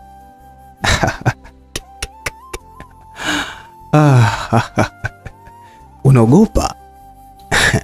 Mdogo wangu, nikitaka kuwabaka nitabaka wangapi? Unaona wote hapo nje, shida yao ni moja tu, wanataka kuwatuliza wanaume. Wote wana shida kama ya kwako, tena ni wazuri. Sina muda wa kupoteza muda. Hebu vua nguo, baki kama ulivyozaliwa. Aliniambia. Hakuwa na maneno mengi, hakuwa na vitu vingi. Aliongea kuwa anamaanisha. Alivua nguo na kubaki kama nilivyozaliwa. Hakuongea kitu chochote, hakushtuka na hakuonesha hata kujali kwamba niko pale na ni mwanamke niliyevua nguo, niko uchi mbele yake. Baada ya kuvua niliona anatoa wembe kwenye mfuko wake. Alinisogelea na kunilaza chali. Alinipanua miguu. Nilikuwa naogopa na tetemeka kuwa anaweza kunibaka, lakini yeye hakujali. Alikuwa na haraka zake, alifanya kazi yake tu. Acha kujitingisha, nitakukata. Na kidonda chake hakiponi nikikukata. Aliniambia huku akinishika sehemu zangu za siri na kuanza kunichanja.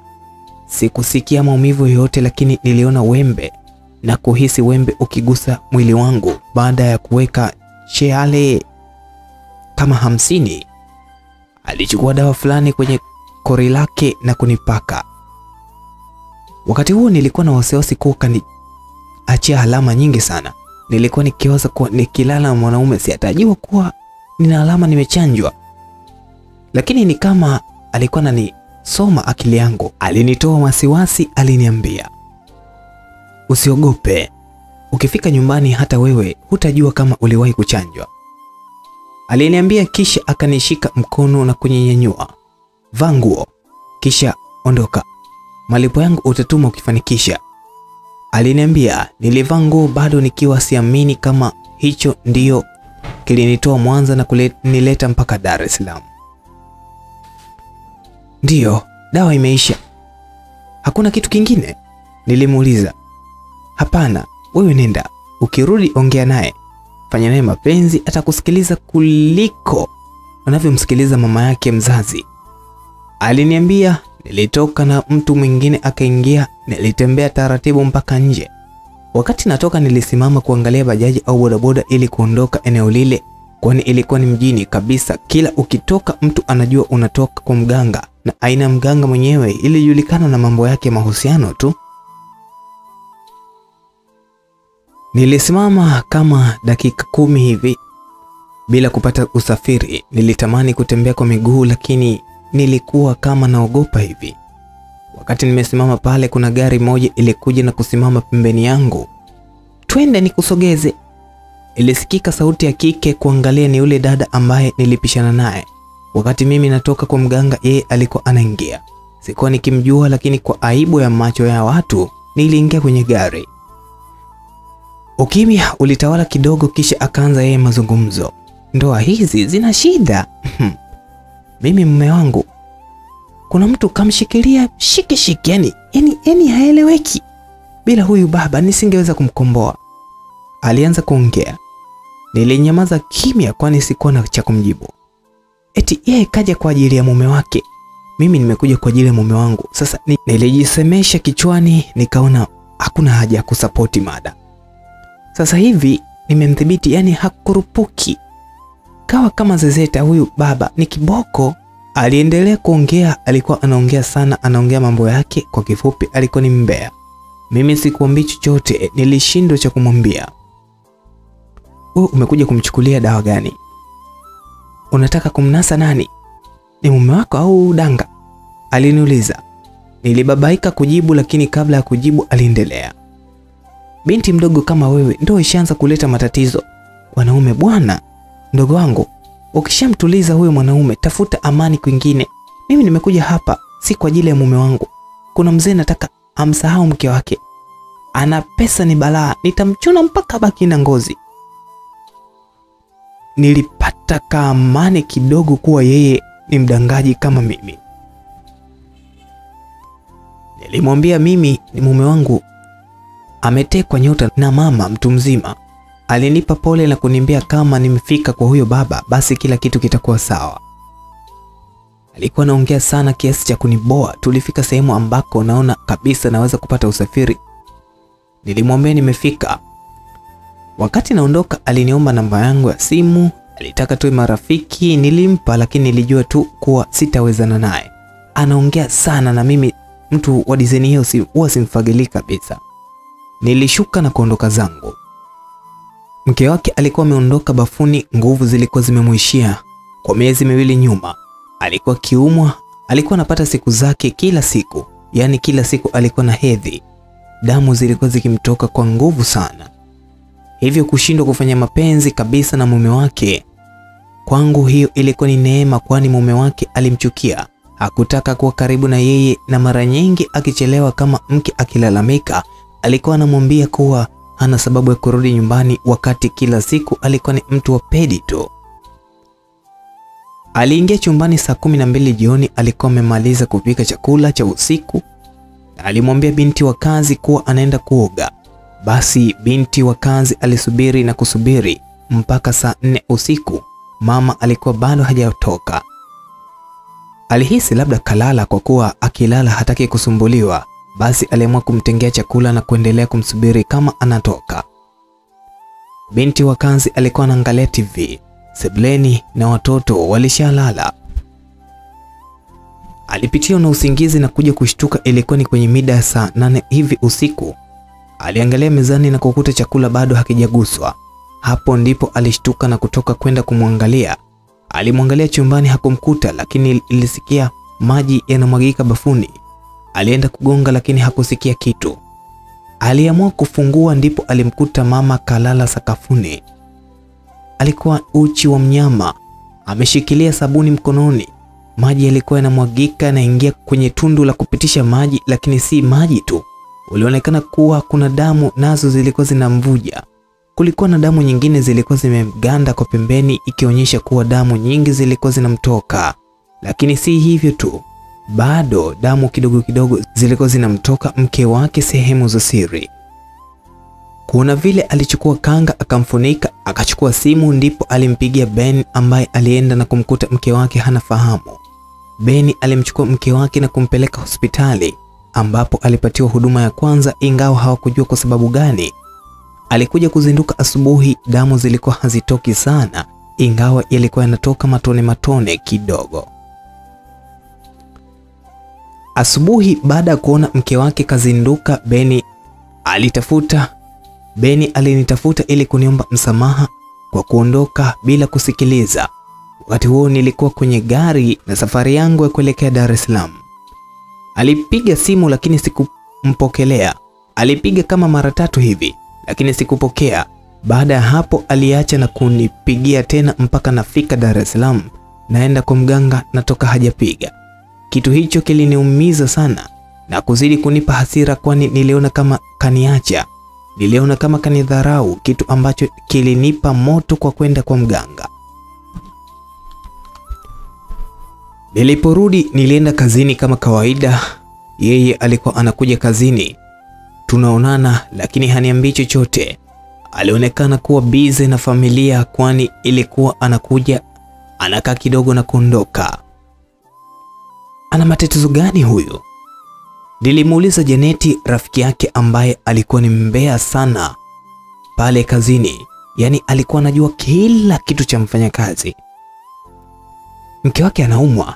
Yaani yule mwanamke tangu kufiwa na mwanae hajakuwa sawa kabisa. Yaani anaumwa kila siku. Kila siku yeye anaumwa. Nimeambiwa kuwa anatokwa na damu tu, aliniambia. Wakati huo nilikuwa sijaongea naye kitu chochote. Alinipa umbea kuhusu mke wa bosi, lakini alikuwa hajui kama mimi ndiyo sababu ya kila kitu. Mwisho aliniboa kwani mambo mengi aliyokuwa akiniambia nilishaambiwa na mume wake tukiwa chumbani. Siku 2 zilipita bila kunisamehe chochote. Nilihisi kuchanganyikiwa. Nilimpigia mganga na kumweleza kila kitu. Hakikisha unafanya naye mapenzi. Dawa haiwezi kufanya kazi bila kufanya naye mapenzi. Kuwa makini, huyo ni mwanamke wake. Damu ikikatika basi jua wewe unakatika. Aliniambia na kukata simu bila kuniambia alikuwa anamaanisha nini kuhusu mimi kukatika. Nilihisi kuchanganyikiwa kwa kweli. Nilipaniki nikijua kukatika alikokuwa anazungumzia ilikuwa ni kufa. Wakati naongea na mganga wangu kwenye gari na bosi naye alikuwa anatoka. Aliingia kwenye gari yake. Nilishindwa kujizuia na kumfuata. Hakuwa kwenye gari ya kazini, alikuwa katika gari yake binafsi. Basi niliingia na kukaa siti ya mbele. Kwa nini umenichunia? Wewe ndio umenikosea, lakini umenichunia. Nilimuuliza huku nikijifanya kujinunisha. Sitaki upumbavu wako. Mke wangu anaumwa, hali yake ni mbaya. Naweza kumpoteza mama watoto wangu, halafu unaniletea ujinga hapa. Natakiwa kufanya mpango, anasafirishwa kwenda Muhimbili. Shuka, sitaki ujinga wako mimi, shuka. Aliniambia kwa hasira. Mambo yameisha. Alikuwa tofauti kabisa. Sijui nini kilitokea, lakini nilihisi kuwa nampoteza muda si mrefu. Kuona vile nilianza kuvua nguo pale pale kwenye gari. Ilikuwa hata bado haijaondoka, ipo kwenye parking za benki. Nataka tufanye mapenzi. Hapana.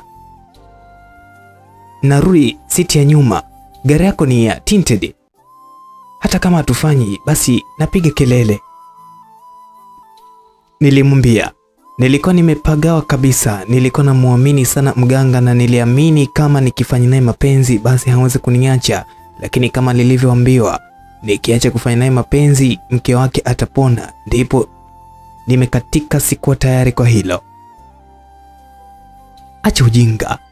Nitakutandika makofi na kukushusha hapa, mshenzi mkubwa. Acha kunichanganya. Usinichanganye mimi, aliniambia, na niliendelea kuvua nguo nikabaki kama nilivyozaliwa. Nilikuwa nimekaa siti ya mbele, ingawa vioo vilikuwa ni tinted, lakini kioo cha mbele kilikuwa cha kawaida. Mtu yeyote angeweza kuona. Nilijua ataona aibu. Alichukua nguo yangu akanifunika na kuniambia kuwa twende nyumbani kwangu. Alikuwa na hasira na nilivaa nguo ya juu lakini chini sikuvaa kitu mpaka tunaingia getini. Niliingia hivyo hivyo. Kufika ndani tu alinivamia na kuanza kufanya mapenzi na mimi. Alikuwa akifanya kwa hasira kama vile ananikomoa, lakini mimi nilikuwa na furaha kuwa dawa yangu inafanya kazi. Baada ya kumaliza nilimwona kapoa, hana hasira wala haraka tena kama mwanzoni. Mara simu yake iliita. Aliipokea na kuanza kuongea. Mama, shikamoo. Alianza kwa kusalimia. Nakuja mama, lipe muda, kama kuna vitu namalizia kazini. Nakuja. Alikata simu kisha kunigeukia akaniambia kuwa alikuwa ni mama yake anaongea naye. Mama yupo? Nataka kumuona, nataka twende wote. Nilijikuta namwambia sikuwa na nia ya kumuona, lakini mama yake nilitaka kupima kama dawa imeanza kufanya kazi au la. Nilijua kuwa kwa akili zake asingeruhusu upuuzi kama huo, lakini kwa dawa angekubali. Sawa, lakini sasa umeshajiandaa, tunaenda Dar na mke wangu. Sasa uoni kama itakuwa shida? Tushakata tiketi za ndege, tunachelewa. Kwa hiyo unataka kwenda Dar na kuniacha mimi hapa? Nilimuuliza. Ndiyo, nampeleka mke wangu. Sitaki kama ni kuondoka, tunaondoka wote. Na nataka kwenda kumuona mama yako. Nilimwambia kwa hasira. Bado sikuwa na imani kama dawa imeingia vizuri, hivyo niliona kama nikimwacha akaondoka mwenyewe mapenzi angeweza kurudi kwa mke wake kabisa. Alitaka kunigomea, lakini tulirumbana sana mpaka anatoka. Nilitoka na kuingia kwenye gari kilazima. Tulifika mpaka nyumbani ambako ili nashuka kwenye gari nataka kuingia tu nikakutana na mama yake ambaye alikuwa anatoka nje kuangalia kama Ben karudi au la. Huyu ni nani? Mama yake aliuliza kabla hata ya salamu. Shikamoo mama. Nilimsalimia huku nikitaka kumpa mkono, lakini aliukata. Yaani kaupangusa kule. Bernard, huyu ni nani? Anafanya nini hapa? Alimuuliza mwanae kwa hasira sana. Ni mfanyakazi mwenzangu, nilitaka amsindikize mke wangu. Hivi una akili kweli? Hivi unafikiri nimezaliwa jana? Huyu mwanamke simtaki kabisa.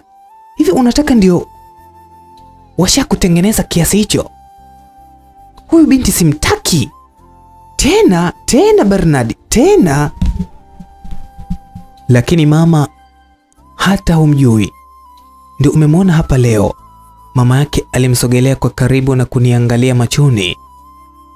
Haya macho nilishaona na si mazuri kabisa. Mwanangu simtaki kabisa huyu mwanamke, hapana. Wakati sisi tunaangaliana, Ben anatafuta kitu cha kuongea naye mama yake. Mama yake aliingia ndani na kukimbia. Alitoka baada ya sekunde chache, lakini alitoka na pochi yake. Alinisogelea akaingiza mkono kwenye pochi na kutoa chupa ndogo ya maji. Alitoa maji na kumwaga kwenye mikono yake kisha akanimwagia. Hii sura niliona jana wakati nasali usiku. Mwanangu, huyu si mtu. Ndio maana nakwambia unatembea na maji ya baraka. Mizigo kama hiyo usingebeba. Binti, ondoka, rudi ulikotoka, ushindwe. Kwa jina la Yesu. Nyumba hii inalindwa na damu ya Yesu. Toka ushindwe. Aliongea huku akiendelea kunimwagia yale maji ya baraka. Nilijua mambo yameharibika baada ya yule mama kuanza kufanya ulokole wake. Wakati mimi sina dawa mpya mwilini mwangu, nilihisi nitaumbuka kabisa. Sikutaka kukaa pale kabisa. Nilitoka nikikimbia kwenda nje huku nikipiga kelele kulalamika kuwa naitwa mchawi.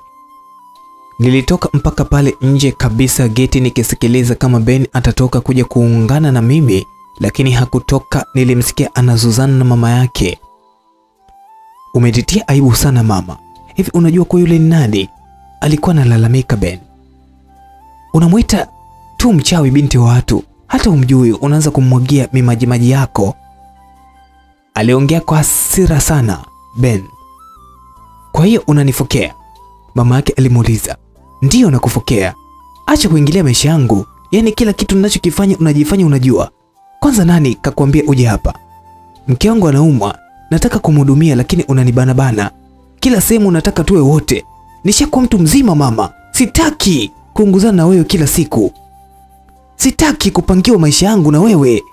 Kila kitu ninachofanya unanipangia. Ben alimfokea mama yake akilalamika mambo mengi kuhusu mama yake na namna anavyoingilia maisha yake. Mimi kule nje nilianza kucheka kwa furaha nikiwa najua dawa inafanya kazi, yani inaingia mdogo mdogo. Wewe ni mwanangu. Nilikuzaa mimi na nitaendelea kuhakikisha unakuwa kwenye mistari yangu. Huyo binti simjui, lakini Nilishamuota mara nyingi sana. Nilishamuona mara nyingi, ni mwisho wenu si mzuri. Mimi ni mama yako. Mimi ni mama yako nakwambia. Siwezi kukaa kimya nikiona mwanangu anaharibikiwa. Mke wako kalala hajitambui. Badala kuja kuhangaika naye unahangaika na huyo mwanamke. Umetoka kufanya nini huko? Si ulienda kushughulikia usafiri? Muda wote huo ulikuwa unafanya nini? Mpaka tunapigiwa simu kuwa hakuna kitu umefanya. Nimesema mimi ni mama yako, na kama unafikiri nitakuacha upotee, kwa kuwa sasa hivi unajiona umekuwa sana, una kazi nzuri, si ndio unanihudumia, basi unasahau Ben. Ben, nitapambana na kila kitu, iwe nguvu ya kichawi au binadamu, sijui ushetani, sijui vinyamkera, sijui kuzimu, nitapambana kukulinda. Najua huna imani wewe. Unaona nimechanganyikiwa mimi mama yako, si ndio? Mama, nimechoka na maneno yako.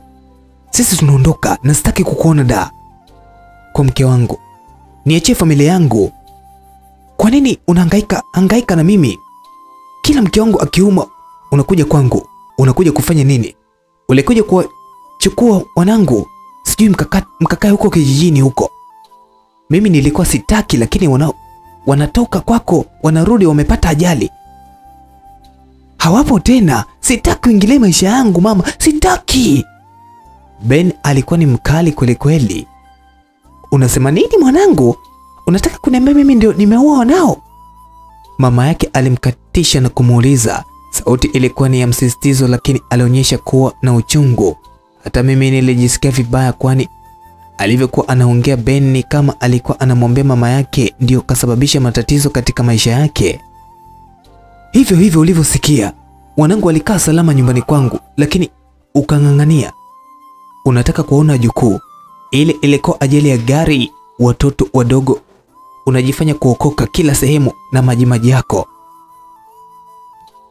Eti maji ya baraka, lakini huna lolote.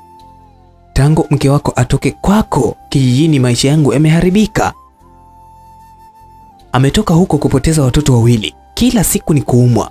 Mke wangu ananuka kama maiti. Sasa hivi anatoa damu kila sehemu. Na uzee huo, badala huko kijijini kuhangaika, umekuja hapa. Umekuja kufanya nini? Ukiulizwa umekuja kufanya nini kama si uchawi wako huo? Nilitamani kuingia ndani na kumwambia Beni, muache mama yako, pamoja na kumtaka na ushetani wangu mwingi, lakini namna alivyokuwa anaongea na mama yake iliniumiza sana. Nilijisikia vibaya huku nikimwaza mama yangu, namna alivyohangaika na mimi, halafu mtu anamwongelesha maneno mabaya namna hiyo. Sijui nilipata wapi ujasiri, lakini niliingia na kumshika Ben. Boss, hayo maneno gani ya kumwambia mama yako? Hapana, kanikosea, lakini si maneno ya kuongea na mama yako, nilimwambia huku nikimvuta kutaka kumtoa nje. Acha unafiki, unajifanya kunitetea.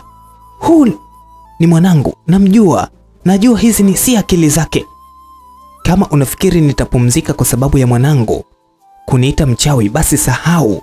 Narudia na kujua we binti, nimeshakuona mara nyingi sana. Usijifanye mnafiki kunitetea kwa kuwa mwanangu kanitukana. Narudia, namjua Beni na kujua wewe. Toka nyumbani kwangu kabla sijakuharibia. Nitakuharibu katika jina la Yesu. Yule mama aliongea, alionyesha ishara msalaba, akatoa Biblia, akaitoa na kuanza kuisoma, akachukua tena maji ya baraka na kunimwagia. Nilijihisi kutetemeka, nguvu zilianza kuniishia. Nikajua nashindwa, nguvu zikatoka tena. Lakini sikufika mbali, nilitembea kidogo nikadondoka, sikuwa nimepoteza fahamu. Beni alikuja na kunisaidia kunyanyuka, akaniingiza kwenye gari na kuondoka. Mama yangu ni mchawi, huwezi kushindana naye. Unaona anataka kumuua mke wangu. Najua tu anataka kumuua mke wangu. Beni aliniambia, nilikuwa sina namna. Niliona yule mama ni tishio, hivyo nililazimika kukubaliana naye. Hata mimi naona mpenzi. Yaani alivyonisogelea nilihisi kama nabanwa pumzi. Nilikuwa naona maruerue, naona picha ya mtu kashika kisu kikubwa anataka kunichoma nacho. Hapana ise. Nimemwogopa sana mama yako. Mimi kama maisha yenyewe ndio haya, bora tuachane. Sitaki kufanywa kama mke wako. Hivi mimi sina hata mtoto? Nikianza hedhi ya kila siku damu si nitachanganyikiwa mimi? Niliongea huku nikimlazimisha machozi kutoka, ingawa alikuwa mgumu kwa machozi kutoka. Wao walitangulia kwenda da, mimi nilienda siku inayofuata. Ben aliniambia anataka kuwa karibu na mimi, kwani alikuwa anahisi kuwa mbali na mimi kuna kitu kibaya kinaweza kunitokea. Ingawa alishukia kwa baba yake mdogo, lakini nilipofika tu alikuja kwenye hoteli niliyokuwepo, tukaendelea na mambo yetu. Hali ya mke wake ilikuwa bado ni mbaya. Alifanywa vipimo lakini hakuonekana na ugonjwa wowote. Kila kitu kilikuwa sawa, hata madaktari walikuwa hawajui kwa nini. Tulikaa kama siku 4 hivi. Alitakiwa kurudi kazini na bado hali ya mke wake ilikuwa ni mbaya. Mimi nadhani ningejaribu kuengage. Najua huamini sina mambo mengi, lakini sitaki umpoteze mke wako. Ukifiwa na mke utachanganyikiwa sana. Nilikuona kipindi unaomboleza vifo vya watoto wako. Hapana, wale watoto nao ni wadogo, wanamhitaji sana mama yao. Jaribu kuengage sehemu nyingine. Hebu jaribu kuangalia. Nilimwambia nilikuwa nataka kumteka akili, nilikuwa najua kinachotokea kwa mke wake, hivyo nilitaka kujifanya kama vile namsaidia ili kumuona mwema. Kwa wakati huo alikuwa anaamini kuwa mama yake ni mchawi na anahusika katika kuwaua watoto wake, na pengine anataka kumuua mke wake. Mama yake alikuwa ananiona mimi ni mchawi na nilikuwa na uhakika kuwa ipo siku ataniumbua. Niliona ni nafasi yangu kujisafisha kabisa. Hapana, hayo mambo mimi sitaki kabisa ingie akilini mwangu. Ukishaanza umeanza mambo ya kutoana sadaka, ndio siyapendi kabisa. Sitaki. Mimi naona tuhangaike hivi hivi, naamini atapona, aliniambia. Nilijua hofu yake ya kwenda kwa mganga ilikuwa ni mambo ya kuambiwa labda mtoe mwanao au ndugu yako. Hakuna kitu ambacho mimi. Shangazi yangu aliumwa, alihangaika hospitali, wakamwambia kuwa maini yake yameoza. Akahangaika sana naye, lakini kuna kaka mmoja akamsaidia. Hakuna matunguli, hakuna kuroga wala hakuna chochote. Naamini ni dawa za asili. Kuna watu wamepewa karama ya kutibu. Huna haja ya kuogopa. Kuna kaka naongea naye, uende ukamuone.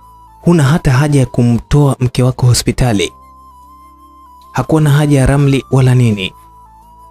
Niliongea naye kumshawishi. Aliposikia hivyo alikubali. Wakati huo tayari nilishaongea na mganga wako, akaniandalia dawa. Niliondoka na kurudi kwake, tukafika na kuingia wote. Beni alishangaa kuona mazingira ya pale hayakuwa mazingira ya mganga. Tulifika katika chumba kile kile na kutuambia tukae. Tulikuwa Ben akakaa kuelezea tatizo la mke wake kuanzia mwanzo mpaka mwisho. Mimi sipigi ramli, huwa sipigi ramli. Kuwa makini sana na mama yako, anaweza asiwe mchawi, lakini kuna watu wengine wana mikosi yao. Kila unachokigusa kinapotea. Shika hii dawa, akampe mke wako tumboni na sehemu za siri. Kesho atamka na utamleta, Joni nyie watatu. Alimwambia. Hatukukaa hata dakika 10. Hakutaka pesa, alitoa na dawa tena kupaka. Wakati tunaondoka, hata Ben alikuwa anashangaa ni mganga gani wa namna ile. Alihisi labda ni uongo. Mimi nilimwambia afanye kama alivyoambiwa ili kuona kama mke wake atapona au la. Aliondoka na kwenda kufanya hivyo, na baada ya kumpaka alirudi kwangu. Sisi tuliendelea na mambo yetu. Asubuhi alipigiwa simu kwa mke wake kaamka. Hai. Tena hali yake ni nzuri kabisa. Alivyoamka alitaka kuonana na mimi. Alirudi kitandani kwa furaha, alinikumbatia na kunishukuru.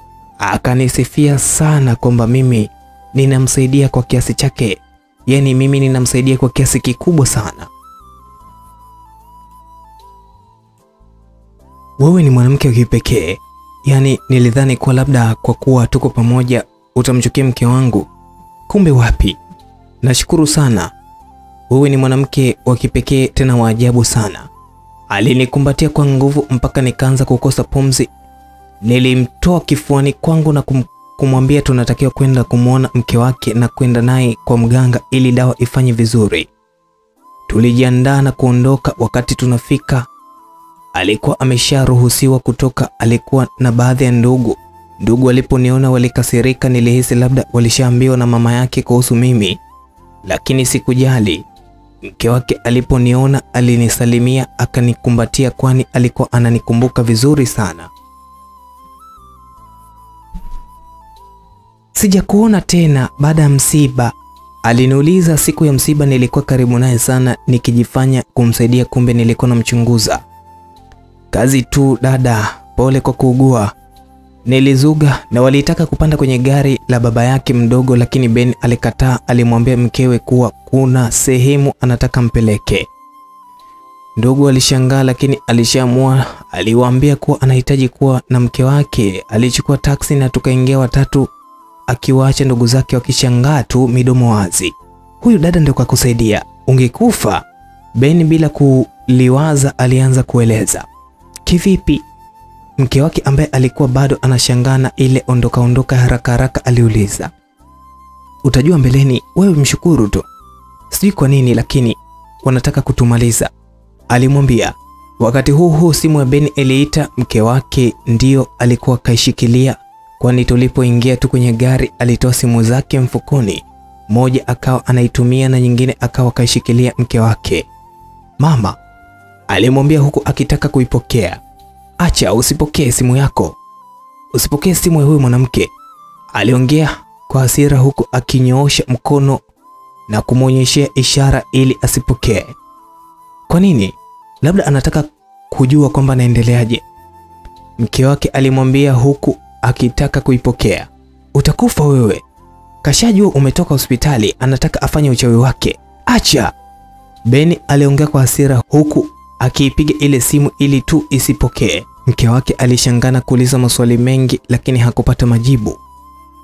Sitaki tu uongee na mama, hayo mambo mengine utakuja kujua baadaye, lakini sitaki mimi sasa hivi, aliongea kwa hasira. Tulifika mpaka kwa mganga, tayari nilishampigia simu hivyo, ingawa tulikuwa foleni kubwa, lakini alitufuata na kutuingiza ndani. Tuliingia wote, alitukaribisha na kumwambia mke wa Ben kuvua nguo ya juu mbele ya Ben na mbele yangu. Alisita kidogo lakini Ben alimwambia kufanya hivyo. Basi baada ya kuvua alimchanja kidogo kifuani na tumboni, akampaka dawa, kisha akawa kamaliza. Akaturuhusu kuondoka na kutuambia kuwa yeye kashamaliza kazi yake ya kutoa dawa. Kazi iliyokuwa imebaki ni Mungu, ambayo ni kazi ya kiutibu. Kuwa makini sana na mama mkwe wako, alimwambia bila kusema sababu yoyote. Tuliondoka. Mke wake alikuwa anajisikia vizuri. Njia nzima waliongea. Alimrudisha kwa baba mdogo na siku ile alilala huko. Usiku mimi sikulala, labda nilikuwa na wasiwasi, sijui dawa gani kapewa. Tangu kuja pale alikuwa analala mimi, halafu hafla anaenda kulala na mkewe. Nilimpigia mganga na kumuuliza, akaniambia nisiwe na wasiwasi, ndio wanaagana hivyo. Ushoga ulianza na mke wake, aliniamini kuliko mtu mwingine yeyote. Kila kitu tukaanza kufanya pamoja na mara nyingi nilikuwa kwake. Alikuwa hana kawaida ya kuja kazini kumuona mume wake, lakini alianza kuja na akija ni lazima kuniita, tunakaa ndani hata nusu saa. Kwa wakati huo bado nilikuwa naendelea na mahusiano na mume wake. Alijua mpaka familia yangu, akawa rafiki wa mama yangu na mara nyingi nilikuwa nikienda kulala kwake. Usiku mume wake alikuwa anatoka, tunalala wote bila yeye kujua. Alikuwa na duka kubwa. Nilimuunganishia mdogo wangu ndio akawa anauza. Maisha yake yalibadilika. Niliamiliki mimi. Si hivyo tu, sikuwa naficha tena kuhusu kuchepuka. Nadhani mke wake ndiye pekee alikuwa hajui. Mke wake alikuwa anafanya kazi lakini alikuja kuacha bila sababu yote. Duka alilokuwa anasimamia alimwachia mdogo wangu ambaye alikuwa anauza, ila mimi ndio nilikuwa nasimamia kila kitu. Mwanaume alinunulia gari mbili za kutembelea, Harrier moja na IST new model moja. Mama yangu alijua kuwa nipo na yule mwanaume, lakini kwa kuwa nilikuwa nikisaidiwa pesa hakusema kitu chochote. Mwanzo alinisihi kuachana na yeye, lakini mwisho alizoea tukawa kitu kimoja. Kazini nako mambo yalikuwa ni moto.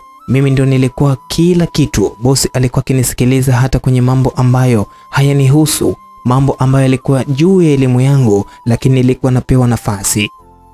Wafanyakazi wenzangu walikasirika, wakawa wananichukia, lakini mimi sikujali. Nilichokuwa nikiangalia mimi ni kuwa nilikuwa natengeneza pesa basi. Mwanangu, mimi ndio nilikuleta hapa na kuchukulia kama mwanangu. Siwezi kuingilia maisha yako, lakini hebu punguza kasi. Unachofanya si sawa. Umeingilia ndoa ya watu na sasa umeingilia kazi. Huyu hapa kaajiriwa, akiharibu tu ni dakika 2 wanamuondoa. Siku moja yule baba ambaye alinitafutia kazi ya kujitolea pale aliniita ofisini kwake kuongea. Aliongea maneno mengi sana, lakini hata sikujali. Nilimsikiliza mpaka mwisho, kisha nikamwambia, kama unampenda bosi mchukue. Mbona na wenzako wengi tu wanaolewa? Mwanaume mtu mzima unakuwa na kiherehere namna hiyo? Nilimjibu kisha nikatoka zangu. Nilitoka nikiwa na hasira, kwani nilihisi kama anaingilia maisha yangu. Jioni nilienda kumsalimia mama, kwani nilikuwa siishi naye tena. Nilimkuta ana mawazo, nikamuuliza nini tatizo. Ndipo aliponiambia kuwa yule baba aliyenitafutia kazi alikuja kumuona na kumwambia mambo mengi sana. Mwanangu, kama unayoyafanya ni kweli, basi kuna sababu za kuacha haya maisha. Pesa zinatafutwa. Wewe bado binti mdogo sana, acha kuharibu maisha yako kwa sababu ya pesa. Mama aliniambia. Alikuwa anajua kuhusu mimi kutembea na bosi na ukaribu wangu kwake, lakini hajui kama nimeanza kuingilia na kazi. Nimemteka bosi wangu, hasikii chochote, hambiliki kwa lolote. Watu wanasema kuwa unaenda kwa waganga na wewe mwenyewe ndio unatangaza. Hivi unajua kuwa yule baba aliwahi kunitongoza na kuna siku alitaka kunibaka kwenye gari yake? Niliamua kudanganya baada ya kuona kuwa maneno ya yule baba yanamuingia mama yangu. Mama alinisikiliza, lakini hakuonekana kuniamini. Sikutaka kukaa pale, niliona ananichanganya tu. Niliaga na kuondoka zangu. Alinisikiliza, lakini hakuonekana kuniamini. Sikutaka kukaa pale, niliona ananichanganya. Niliaga na kuondoka zangu. Kipindi hicho nilikuwa sina mganga mmoja. Nilikuwa na waganga zaidi ya 3, kwani kila ukienda sehemu moja unakuta dawa inapungua nguvu. Ukiulizia unasikia kuna mtu fulani ni kiboko, basi unaenda. Niliamua kwenda kwa mganga mwingine ambaye alikuwa karibu pale pale Mwanza kuongea kuhusu yule baba. Nilimwambia kuwa ananisumbua. Yaani anataka kuingilia maisha yangu. Basi alinipa dawa fulani na kumwambia kuwa nihakikishe kuwa hiyo dawa namwekea ofisini kwake na anaikalia. Basi nilichukua ile dawa na kwenda ofisini kwake. Nilivizia asubuhi kabisa kuinyunyizia kwenye kiti chake. Nilikuwa namwangalia mpaka anaingia akaikalia kabisa, nikajua kuwa mambo yameisha. Nimeshamweza na nitamfunga mdomo mazima. Sikujua ilikuwa inafanya nini, lakini niliamini kabisa haitaua, kwani mganga wangu tunafahamiana na nilishamwambia kuwa siwezi kuua. Baada ya kama nusu saa hivi, yule baba aliniita ofisini kwake. Alikuwa amekaa kwenye kiti kama zoba, ananiangalia tu. Alikuwa hawezi kunyanyuka na alikuwa anapumua kwa shida sana.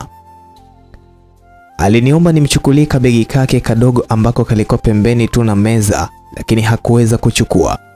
Basi nilichukua, akaniambia nifungue nimtolee flash yake. Nilifungua na kuingiza mkono kupapasa. Nilipapasa mpaka niliposhika kitu fulani hivi ambacho ni kama flash. Nikakitoa ili kumpa, lakini ile kuangalia haikuwa flashi. Ilikuwa ni hirizi. Nilishtuka na kuiachia, lakini haikudondoka.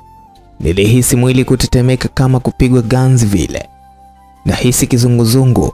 Hafla namuona yule baba anasimama. Yuko vizuri kabisa, ananiangalia. Nilikuwa siwezi hata kunyanyua kidole. Alinishika na kunikalisha kwenye kiti chake, kisha akaniambia, binti, usidhani mpaka kufikia nafasi hii hapa kazini ni kazi ya Mungu. hapana. Mungu ana nafasi yake, ila wengine tuna ulinzi binafsi. Mimi huniwezi. Huu unga ule mwaga hapa, mimi nasongea ugali nyumbani. Alicheka kidogo. Baba, umenifanya nini? Nilimuuliza huku nikijaribu kunyanyuka, lakini nilishindwa kabisa. Miguu ilikuwa haina nguvu kabisa na nilikuwa nikiongea kwa shida sana. Yule baba hakunijibu. Alitoka nje na kuita mlinzi ambaye alikuwa anapita. Huyu binti atakuwa anaumwa. Kaingia hapa kanisalimia, naona kadondoka. Hebu ita watu waje kumwangalia. Alimwambia mlinzi ambaye alikimbia kuita watu, kisha yeye akarudi kunifuata kwenye kiti. Aliniinamia na kuniangalia usoni, alinidokolea macho, alinichukua mkono wake na kulia na kunishika kiunoni. Alinifinya kwa nguvu sana. Nilisikia kap. Kulikuwa ni kama kitu ambacho kinavunjika. Nimekuona muda mrefu unamfanyia bosi wetu vituko na mambo yako na kuangalia tu. Lakini sasa hivi umevuka mipaka. Umeingilia na kazi. Sijawahi kufanya kazi na bosi mpuzi kama huyo. Kama unafanya ujinga, akihamishwa au akifukuzwa, basi tutashindwa kupiga madili yetu hapa. Mpuzi wewe. Unadondoka na hutarudi tena hapa. Nimeamua kukusamehe kwa kuwa namheshimu sana mama yako. La sivyo usingevuka kizingiti cha mlango wa kuingia nyumbani kwenu leo. Aliongea kwa sauti ya chini lakini iliyojaa umakini na hasira. Nilikuwa na maumivu makali lakini nilishindwa kabisa kupiga kelele. Sauti haikutoka kabisa. Aliniachia kwani watu walishakuja. Hafla nilianza kujisikia vizuri. Kichwa kilikuwa chepesi tena, nilirudi kama kawaida. Akili zilinirudi vizuri. Nilitaka kunyanyuka kuondoka lakini nilikuwa siwezi.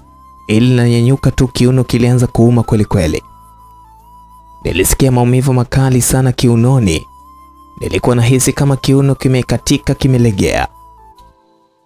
Nilijitahidi hivyo hivyo lakini nilishindwa. Nilijikuta nadondoka mpaka chini. Watu walinishika na kuninyanyua. Unaumwa wapi? Waliniuliza. Kiuno kinauma sana. Niliongea kwa hasira huku nikijaribu kunyanyuka tena, lakini nilishindwa. Maumivu yalizidi mara mbili yake. Huyo mtoeni nje, atajisikia vizuri. Nyie, hamuoni kuwa humu ndani hakuna hewa? Mtoeni akapate hewa. Yule baba mzee Masumi walininyanyua na kunitoa nje. Walinikalisha chini na kunilaza kwenye majani huku wakinipepea. Lakini ile nafika nje tu nilianza kujisikia vizuri. Mwili ulipata nguvu na nilijaribu kunyanyuka. Niliweza. Nirudi katika hali yangu ya kawaida kabisa. Uweze amini, yani ni kama ile asubuhi wakati naingia kazini. Nilinyanyuka na kuanza kutembea. Waliokuwa wamenibeba walinishangaa kwani sekunde chache nyuma nilikuwa siwezi hata kusimama. Niko vizuri, niacheni. Niliongea kwa ukali kidogo kwani nilitaka kuingia ndani kurudi kuendelea na kazi, wakati wao walikuwa wananiambia bado naumwa, hivyo nipumzike kwanza sehemu yenye hewa. Si nimekuambia uniache? Mbona wewe unakuwa na kiherehere namna hiyo? Nilimwambia kaka mmoja ambaye alijitahidi kunishika. Nilikuwa namuona kama kituko. Wakati nakuja pale naanza kazi alinitongoza na nilikula vitu vyake sana. Nilikuwa bado sijamkubalia, nilikuwa na mpango huo na kwa wakati huo nilikuwa namuona wa maana sana. Kwangu ilikuwa ni fahari fulani kutongozwa naye, lakini wiki hiyo hiyo kabla sijamalizana naye ndipo nikatongozwa na bosi.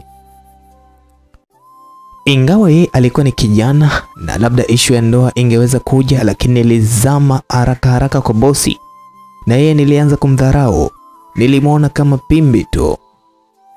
Pamoja na kujua kuwa natembea na bosi, lakini bado alikuwa akijipendekeza kwangu. Kuhangaika akiamini ipo siku nitakuwa wake. Kwangu mimi nilishamsahau, akili yangu yote ilikuwa kwa bosi. Ile kunishika nilihisi kichefuchefu. Nilimsukumia pembeni na kuingia kurudi ndani. Msikilize mwenzako.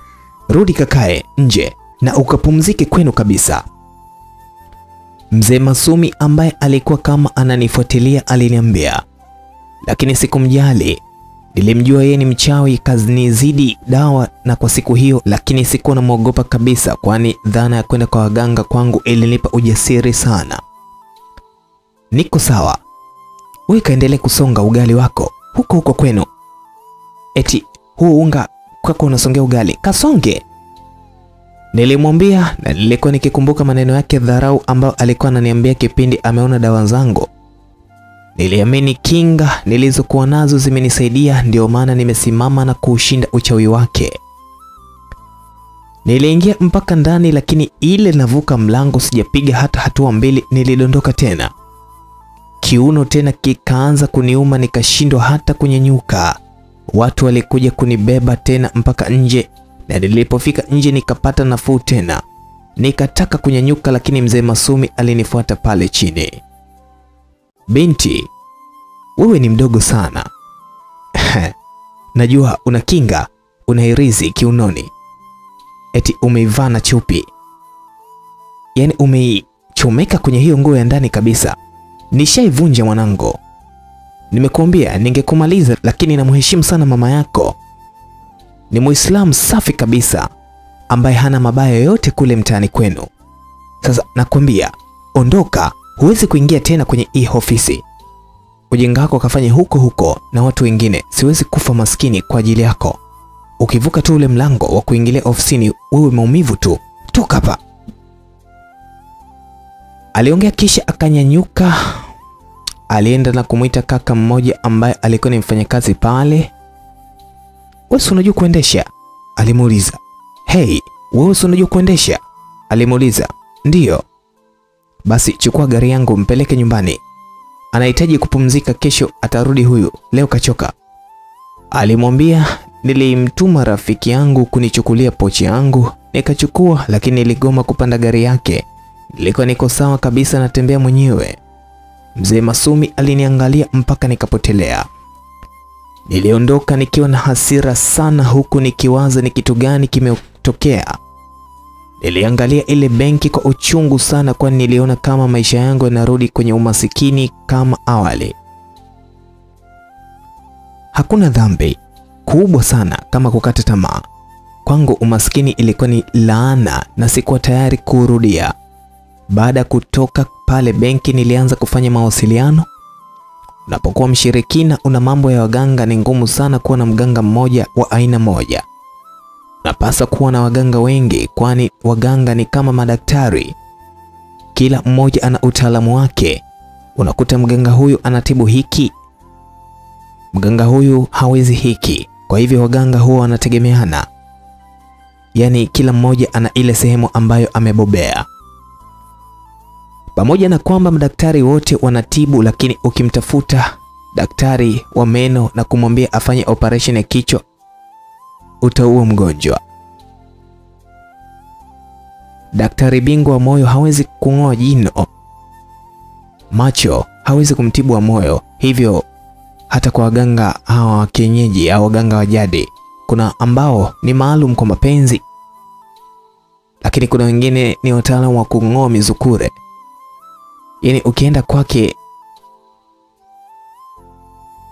unatibiwa tu katika hilo jambo ambalo umeenda nalo.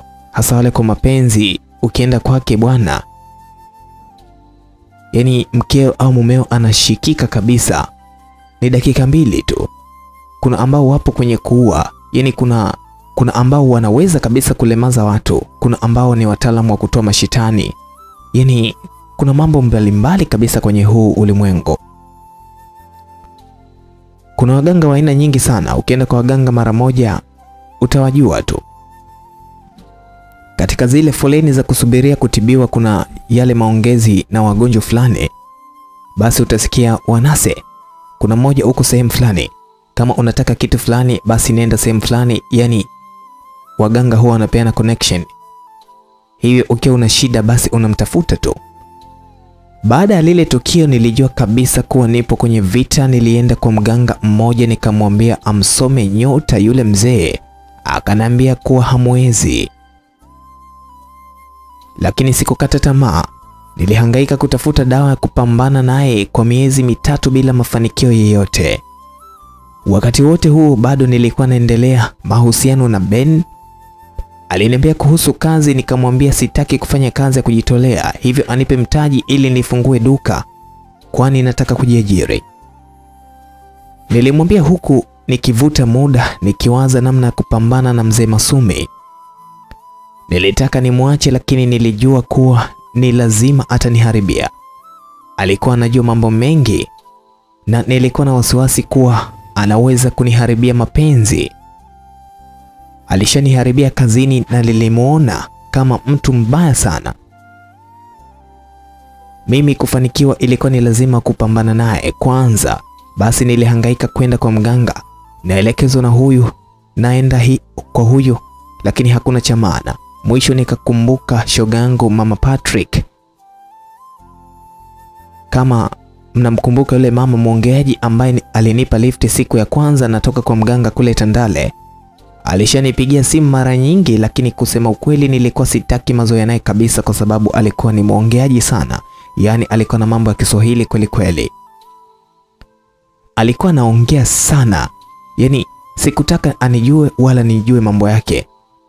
Lakini kwa kuwa nilikuwa nimekwama, sina namna, ili nibidi nimtafute. Nilimwambia shida, akaanza kucheka kweli kweli. Mwanzo nilihisi ananicheka, lakini mwisho akaja kuniambia, "Yaani, hicho ndio cha kukuhangaisha? Nina mtu wangu dakika 2 tu." Anamaliza huyo mzee, yaani huyo mzee ni hatari kweli kweli. Aliniambia, "Mimi sitaki kummaliza, sitaki kumuua, sitaki hiyo dhambi mimi. Tena ukizingatia mimi ni Muislamu. Ninachotaka mimi ni kumkomesha tu mzee, kumuondoa pale kazini, yani anakera sana." Nilimuelewesha, alizidi kucheka kana kwamba ananishangaza. "Nani kakwambia kwamba anaua? Mimi mwenyewe sipendi kuua. Ninachosema unamaliza, unamfanyia kama mume wangu. Mimi mume wangu mwezi wa 6 huu yupo kitandani, amelala kapoza upande mmoja, kajilalia kama mzoga." Alianza kunieleza mambo ambayo yalinishtusha na kunishangaza. "Mama, maisha haya ni furaha yako. Katika hangaika zangu nilimfanikiwa kumpata mzungu shoga yangu. Nimemshikiliza na kumshikilia. Bye baba Patrick alivyoona simjali, si ndio akacha umalaya, akajua nina mtu, akaanza kunichunguza. Wakati huo mzungu wangu penzi limekolea, yani penzi kidimbwi, yani mbwi tumekolezana. Huwezi amini shoga yangu, yani nakwambia huyu mzungu sijampa chochote, lakini ananipenda kama nini. Ananipenda, ananipa pesa nikikohoa tu, yani nikijikuna tu ananipa pesa. Najenga mwenzio sasa hivi, kaninunulia gari na biashara kanifungulia. Lile gari ambalo nimekupa lift siku ile ni mzungu." Yani ni full kuwaleta wazungu. Nataka nimlete mzungu mwingine. Basi mume wangu kelele nyingi sana, anataka kumharibia. Basi nikasikia habari za mtu ambaye anaweza akamtuliza. Nimempiga jicho moja tu, mume wangu kadondoka, kapooza. Ni mwezi wa 6 sasa hivi yuko chumbani. Yuko nyumbani hajiwezi. Mama yake kaja kumuuguza mimi na kula maisha yangu tu na mzungu wangu. Mlete mzungu. Alinieleza jinsi alivyomfanya mume wake akapooza. Hawezi kunyanyuka wala kufanya chochote ili tu amsimfuatilie na kumharibia kwa mzungu wake. Kama umechoka, si ungemwacha? Kulikuwa na haja gani kumfanyia hivyo? Hata mimi nilishangaa. Alikuwa ni mume wake, baba watoto wake. Nilishangaa ni kwa nini asingemwacha kama anampenda sana huyo mzungu. Nimwache ili iweje?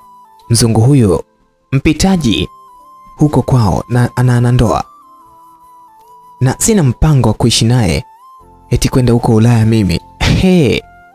Anamaliza mkataba mwakani, narudi kwa mume wangu, tunaendelea na maisha. ni mume wangu halafu mzungu anaondoka, sina hata mwanaume. Na uzee huu nani atanioa? Wanaume wote nilionao waume za watu. Haya mambo kuhangaika kutafuta mume mwingine, nani anataka? Mume wangu nampenda, nimempumzisha tu kwa muda wakati natengeneza maisha. Nikishakamilisha mambo yangu shoga yangu anarudi. Kwa namna alivyokuwa anaongea ni kama kitu alichokuwa kakifanya ni kitu kizuri tena chepesi sana ambacho hata wewe ungekuwa unasimuliwa, sidhani kama ungekuwa na roho ya ukakamavu, lazima ungeogopa vibaya mno. Alikuwa anajivunia na kujiona wa maana kuwa hakumuua mume wake wala hakumwacha, bali alimpa ulemavu wa muda tu wakati yeye anajitengeneza. Ingawa mganga alimwambia kuwa akitaka kutegua mume wake atarudi kawaida, lakini nilijiuliza, vipi mganga akifa? Vipi kama ikishindikana? Sikupata majibu, lakini haikuwa kazi yangu. Hata mimi nilikuwa nina matatizo yangu, hivyo nilihitaji sana msaada wake na si stories za matatizo yake au mafanikio yake. Kuna mtaalamu yuko Same huko Pareni, sehemu moja inaitwa Makanya. Shoga yangu huyo ni kiboko. Yaani huna mambo ya kuweka dawa, siji kuoga stendi, bali jicho tu. Yaani jicho lako tu, kimkata jicho tu, ukamwangalia mbaya wako, ukamkazia macho. Yaani unanuia tu. Unataka nini kimtokee, basi kesho yake unasikia kimemtokea kitu. Na muaminia huyo mganga, yani hana masharti kabisa na unalipa ukifanikiwa. Aliniambia kwangu umbali haikuwa tatizo, kwani nilishaenda maeneo mengi kwa ajili ya waganga, hivyo sikuwa na shida kabisa kusafiri eneo la umbali mrefu kwa ajili ya kumtafuta mganga. Ukifika huko kwanza tu ile unaingia, basi unapeleka kwenye kanyumba kadogo kamoja hivi. Wote mnaambiwa kuvua nguo na kubaki uchi. Mnakalishwa chini, yani mnaweza kukalishwa hata watu 7. Baada hapo watoto wa yule baba ambaye ndio mganga wanakuja. Watoto wawili wa kiume wanakuja na kuanza kuwaogesha wote. Yani nawaita watoto kwani sidhani kama washafikisha hata miaka 20 hao. Wanawaogesha bila kujali kama ni mwanaume au mwanamke. Wote mnakaa sehemu moja, kila mtu anakuwa ana shida zake. Jamani, shoga yangu acha tu. Lengo la huko kuogeshwa ni ili kila mtu kuacha mabalaa na kila kitu chake hapo. Kama umetupiwa kitu kibaya majini, unaacha hapo hapo unapoenda kwa mganga mwenyewe. Basi unakuwa mzima kabisa, yani kama umezaliwa leo. Mkishamaliza hapo, basi mnaenda kuotesha dawa. Wao wanaita kuchimba dawa. Hii ndio kuchimba dawa kama tulivyozoea, hapana. Ni kuchimbaia. Basi mnachukuliwa kundi lile lile, mnapelekwa mpaka kwenye kajumba hako kamoja. Kila kijumba kina maana yake na kila aina ya dawa yake. Basi mkifikisha mnavua viatu, mnabaki peku peku. Mnaingia, mnaambiwa kila mmoja avue nguo tena na kujisaidia. Hiyo sehemu ukifika haina harufu, lakini imejaa vinyesi balaa. Tena vingine unaona kabisa vibichi, yani unafika hapo unapanga mstari unaonyesha sehemu ya kujisaidia tena kwa mpangilio. Yani sehemu ulioonyeshwa ndio hiyo hiyo. Vimejipanga kama matofali na unafanya hivyo hivyo, wale watoto wakikuangalia. Kila mtu anafanya na kila mtu ana shida zake, hivyo hakuna anayejali. Nilikuwa naona kinyana nataka kuacha, lakini mama Patrick alinipa moyo wakati ananihadithia yale mambo. Yeye alishazoea na wala alikuwa hajali. Hakuhitaji maelezo yeyote yale. Mimi sijisikii haja kubwa. Nilimwambia mama Patrick kwa kumnongoneza hivi, hakuna shida, wewe chuchumaa tu, utaona unashusha kichuguu kama si mlima. Aliniambia huku akinisisitiza kufanya haraka kwani kulikuwa na foleni ndefu. Basi nilivua nguo nikachuchumaa kama nilivyoelezwa. Kweli haikuchukua sekunde 5 nilishatoa mlima wa kinyesi. Nikamaliza na kuondoka zangu. Baada hapo sasa ilikuwa ni foleni ya kumuona mganga. Kulikuwa na watu wengi, tulikaa pale kwa mganga siku 3 tunasubiria zamu yetu. Katika Katika kipindi kile chote tulikuwa tunakula chakula kilichokuwa kinapikwa pale na hatukutoa hata shilingi 10. Yeye hupokea pesa pale tu unapofanikiwa, usipofanikiwa hutumi chochote. Ila ukifanikiwa basi utatoa zawadi kutokana na mafanikio yako yalivyokujia usoni mwako. Siku ya 3 ndipo tulifanikiwa kumuona mganga kama waganga wengine tu. Alikuwa sehemu chafu. Kuna matunguli. Nilimuelezea shida zangu, akanipa kibuyu na kuniambia nitaje jina langu na jina la yule mzee mara 3. Nilitaja, lakini nilimwona anaanza kutetemeka. Anashika shingo kama vile anakabwa. Alihangaika sana. Aliweweseka, akapandisha na mashetani. Sasa wakaanza kuongea kilugha ambacho nilikosi kijui. Alikuwa kama anapigana, anakwepa ngumi, anakutana. Yani alikuwa anavuta kila kitu. Yani mambo yalikuwa ni kibao hapo.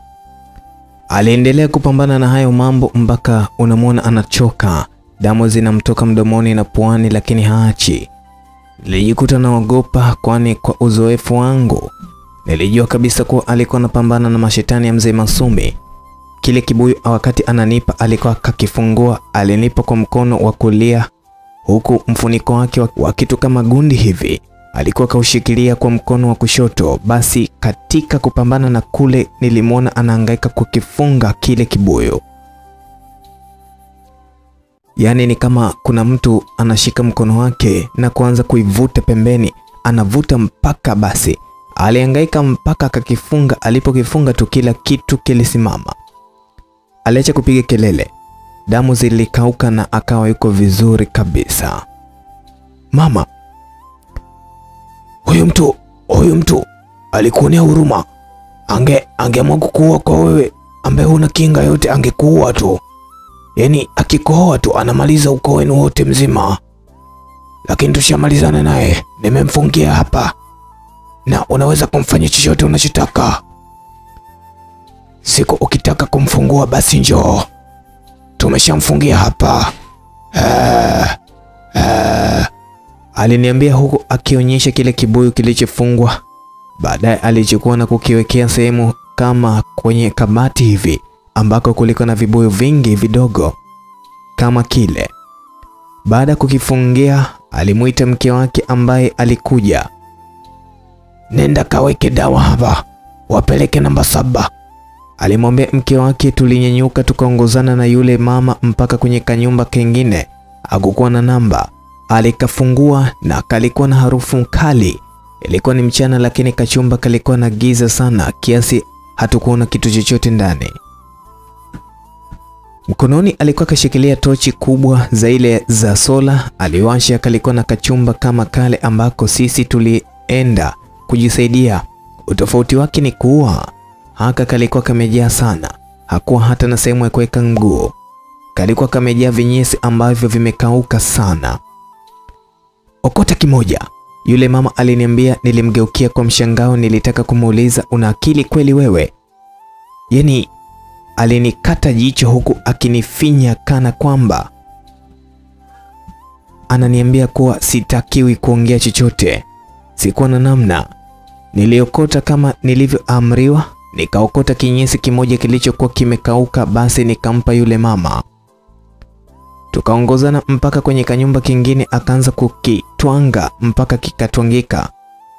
Baada hapo alichanganya na dawa fulani, kisha akatupa na kuniambia niwe na kunywa kila siku asubuhi. Nachanganya kijiko kimoja cha chai. Usichuje, weka kwenye kikombe na hakikisha unatafuna yale machicha kwa siku 7. Kisha maliza basi mtafute mbaya wako, muangalie machoni kwa kumkazia jicho, kisha nuia kitu ambacho unataka kimtokee. Hii dawa haiui, sisi hatuui, bali tunaleta na kumtia ulemavu. Ukitaka akutwe mkoni, awe tahira, awe kipofu, basi ni wewe tu.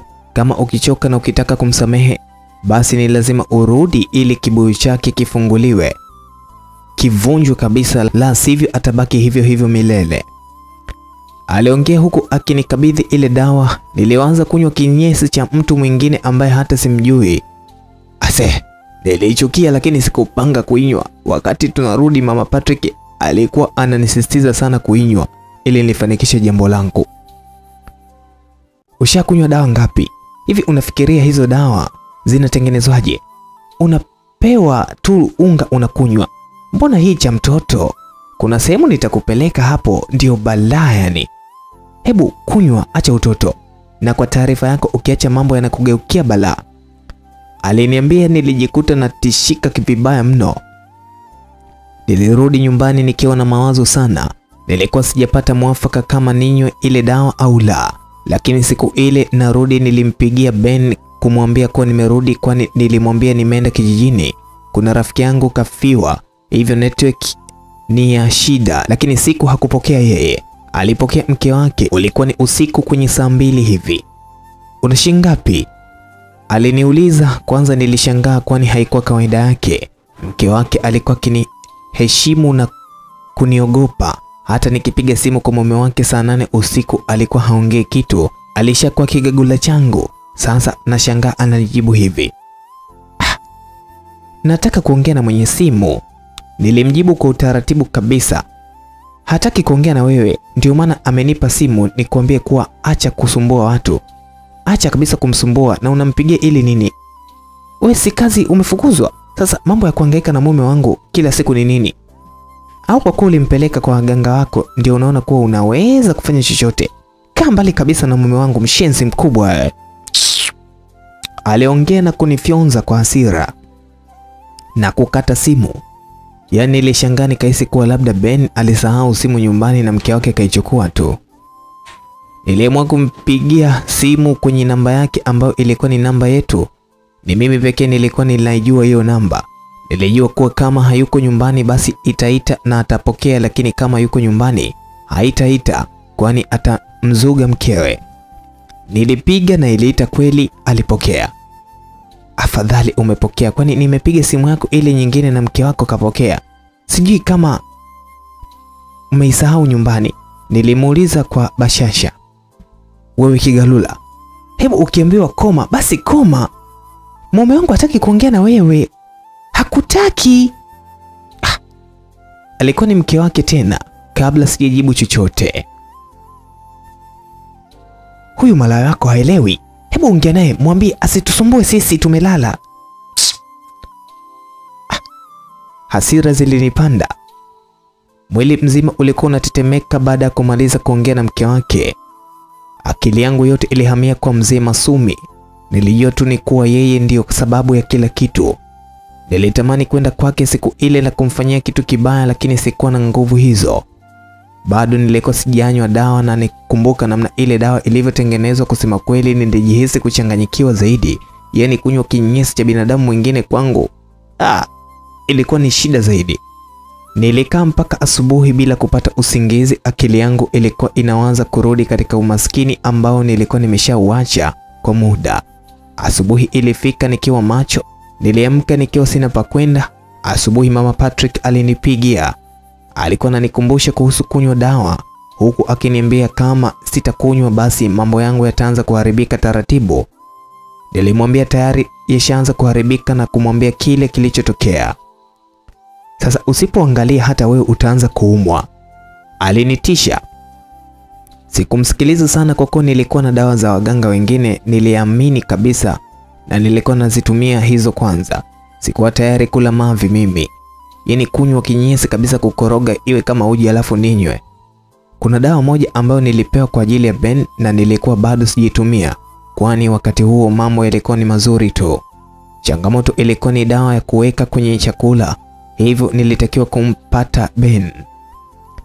Asubuhi nilisubiri mpaka wakati najua kuwa kashaenda kazini ndipo nilimpigia. Alipokea, lakini si kama kawaida yake ambapo huwa anapokea kimapenzi. Simu iliita. Akapokea. Unasema nini? Aliniuliza kwa hasira kweli. Jamani, hata bila salamu. Nilimwambia kama natania, lakini hata hakusubiri niongee neno lingine. Alikata simu tena na nilikuwa nikipiga hapokei. Nilimtumia meseji nyingi sana kumuuliza nini tatizo na nini ambacho kimemsibu. Hakunijibu hata moja. Nilijipa moyo kuwa labda yupo busy sana, hivyo akiwa free atanitafuta, lakini haikuwa hivyo.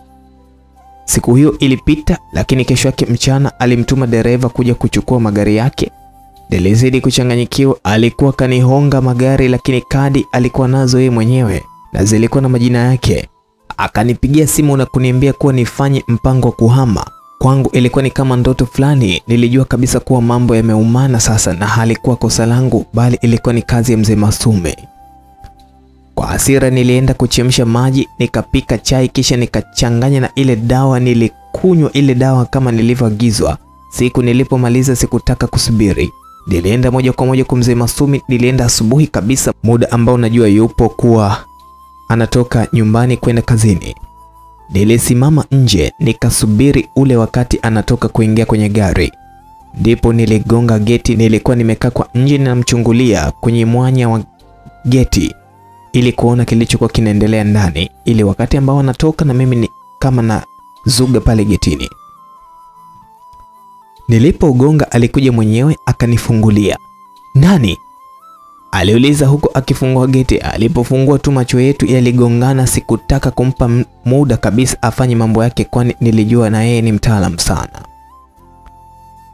"Kiharusi, nataka ashindwe kunyanyuka wala kuongea," nilinuia huku nikimkazia jicho. Wakati namwangalia nilimwona anaishiwa nguvu. Alikuwa akashikilia mlango na mkono wake kuondoka katika lile geti. Niliuona mdomo wake unapinda. Alidondoka chini kama mgomba huku ananiangalia, ananikodolea macho. "Si, ulikuwa unajifanya mshenzi kuwa unasongea ugali dawa zetu." "Basi kasongee na hii," nilimwambia, kisha nikaondoka zangu. Sikutaka kuonekana pale maeneo yale hatari ambako nilishafanya mavitus. Nilirudi nyumbani nikiwa bado siamini kama dawa yangu itafanya kazi, kwani nilimwona yule mzee kama vile ana nguvu kubwa kuliko mimi.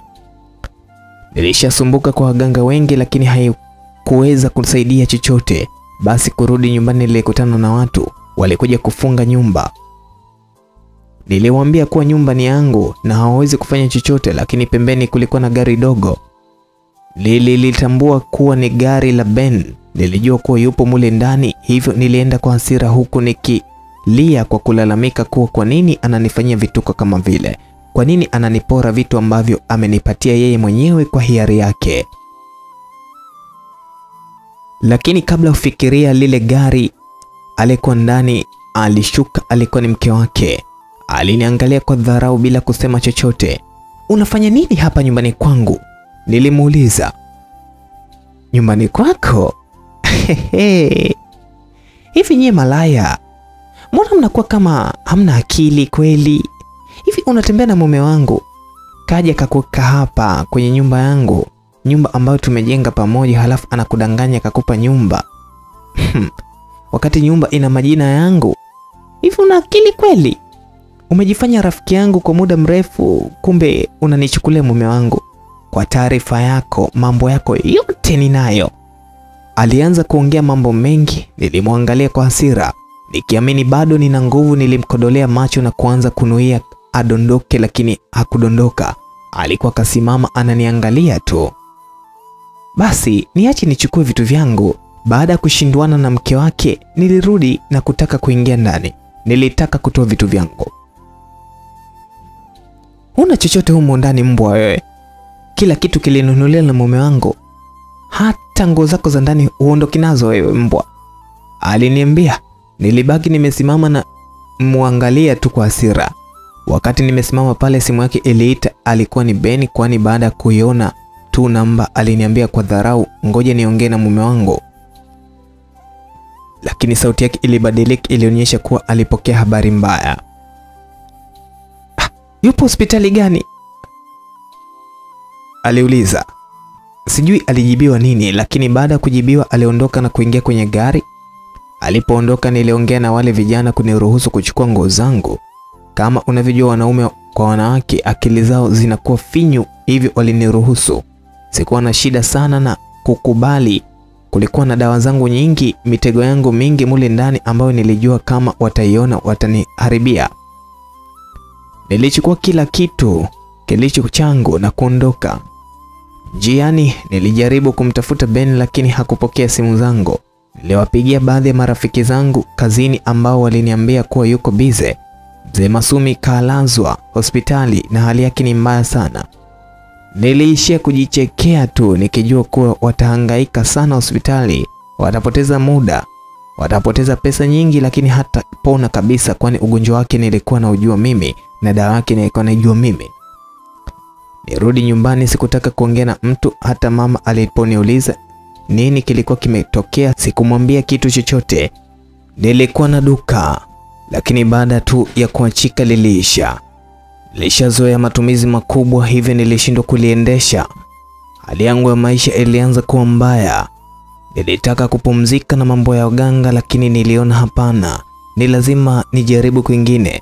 Sikutaka kurudi Same, kwani nilisikia si mtaalamu sana wa mambo ya mapenzi. Nilianza kuhangaika kutafuta mtaalamu wa mambo ya mapenzi sasa. Siku moja nilikuwa naongea na nesi fulani. Alikuwa ni rafiki yangu ingawa si sana. Kuna kitu nilimsaidia kipindi fulani, basi akataka kuongea, akazungumzia kuhusu mwanaume wake. Hakuwa mwanaume mwenye hela, alikuwa ni mume wa mtu, ila alikuwa anataka kumuoa. Atamwacha mtu wake, kuna vitu nakamilisha, nitaingia kwenye ndoa na huyo mwanamke ataachwa. Aliniambia huku akiongea kwa kujiamini. Mimi nilijifanya mlokole, kwani sikutaka kujulikana kwani na mambo hayo. Kama unavyojua sisi ni wanawake, mtu anavyokuwa na umbea wake basi ataongea mpaka kila mtu ajue. Kuna baba mmoja nakwambia, huyo ni kiboko. Yaani nikimtaka kirahisi na mpata ni kiboko. Aliniambia hapo, alianza kunivuta, nikaanza kumdodosa kujua ni nani na anafanyaje. Tena shoga yangu, na uzuri wako, una elimu yako, lakini huna mume. Nakwambia ukikutana na huyo baba, mwanaume yeyote anayemtaka unampata. Sema tu masharti yake ndio shida. Aliniambia. Nilimuuliza ni masharti gani, lakini hakutaka kuniambia. Aliniambia kuwa kama nahitaji anipeleke niongee naye. Kwa namna alivyokuwa anamsifia, kwa kweli sikuwa na namna. Alinipeleka, alikuwa ni mganga wa mjini, yani pale pale Mwanza mjini. Hakuwa na mambo mengi kama yule baba wa Same. Tulienda mchana, akanipa dawa kunywa, lakini kaniambia nirudi usiku nikiwa peke yangu kwa ajili ya kufanyiwa dawa. Basi usiku nilirudi. Aliniingiza kwenye chumba kimoja ambapo nilikutana na wenzangu. Kulikuwa na watu kama 10 hivi katika kile chumba. Wote walikuwa ni wanawake na wote walikuwa uchi. Aliniambia nivue nguo na kubaki kama nilivyozaliwa. Kusema ukweli sikuona shida, kwani nilishazoea mambo hayo ya waganga. Kuvua nguo kwangu ilikuwa ni kitu cha kawaida. Yaani sikuogopeshwa na kuchanjwa, yalikuwa ni mambo yangu ya kawaida sana. Basi nilivua. Alitupaka dawa kila mmoja, kisha akatuambia tutoke. Tulitoka uchi, tukawa tunatembea, hakuna mtu anatuona. Yaani tunapita barabarani na hakuna mtu ambaye alikuwa anatuona, na tunapishana na magari tu. Akili zangu zilikuwa ziko sawa kabisa, kila mtu anaonekana yuko sawa. Mganga anatuelekeza njia. Tulienda mpaka hospitali moja kubwa hivi. Kufika pale alituambia kwa tunaenda kukusanya maiti za watoto ambao wamezaliwa kabla ya muda wao na wale wanawake wanaotoa mimba. Basi zile takataka zinazotoka sisi tunakusanya. Kila mmoja alimpa mfuko wake. Basi tukaingia kwenye wodi ya wazazi, tunazunguka. Mwanamke akijifungua tu mtoto akifia tumboni, basi sisi tunamchukua na mwenye mtoto anaenda kuzika kivuli. Lakini pia kwenye hospitali mengi, mara nyingi mtoto akifa basi ya kuzaliwa huzikwa na hospitali, basi sisi tunaenda kufukua makaburi na kuchukua maiti. Tulifanya zoezi hilo kwa usiku mzima, na siku hiyo tulipata maiti 5. Tukarudi katika kile chumba. Yeye akachukua zile maiti na mabaki ya mimba kwa ajili ya kutengenezea dawa. Kila mmoja akavaa nguo na kuruhusiwa kuondoka kivyake. Kesho yake ndipo nilienda kuchukua dawa. Aliniambia kuwa ili dawa ifanye kazi ni lazima kuhakikisha kuwa naonana na mhusika na kuongea naye na nihakikishe kuwa namgusa. Nilimwambia kuhusu mke wake nimfanye nini, akaniambia yeye hadhuru tu. yeye dawa yake ni ya mapenzi tu. Alinipa dawa mbili, moja ya mimi kunywa na nyingine ya kuhakikisha kuwa nampaka mwanaume wangu huku nikinuia, yani ninataka nini kitoke kwake. Nilirudi nikiwa na matumaini ya kufanikiwa kuhusu kumpata na kuongea naye. Nilijua haina shida. Nilikunywa dawa kama kawaida, ile kujipaka nikaweka kwenye pochi, kisha nikaenda ofisini kwake. Nilijua kuwa nikimpigia simu hawezi kupokea wala kukubali kabisa kuonana na mimi. Lakini nikienda ofisini kwake basi atakuwa hana namna. Anajiheshimu na ile ni benki, ina wateja wengi, na maana hivyo akinijibu vibaya atajua nitafanya vurugu kwa kumharibia kazi au mazingira aliyokuepo. Nilienda kweli ofisini kwake. Kila mtu alikuwa ananijua na kila mtu aliniona kama mchawi.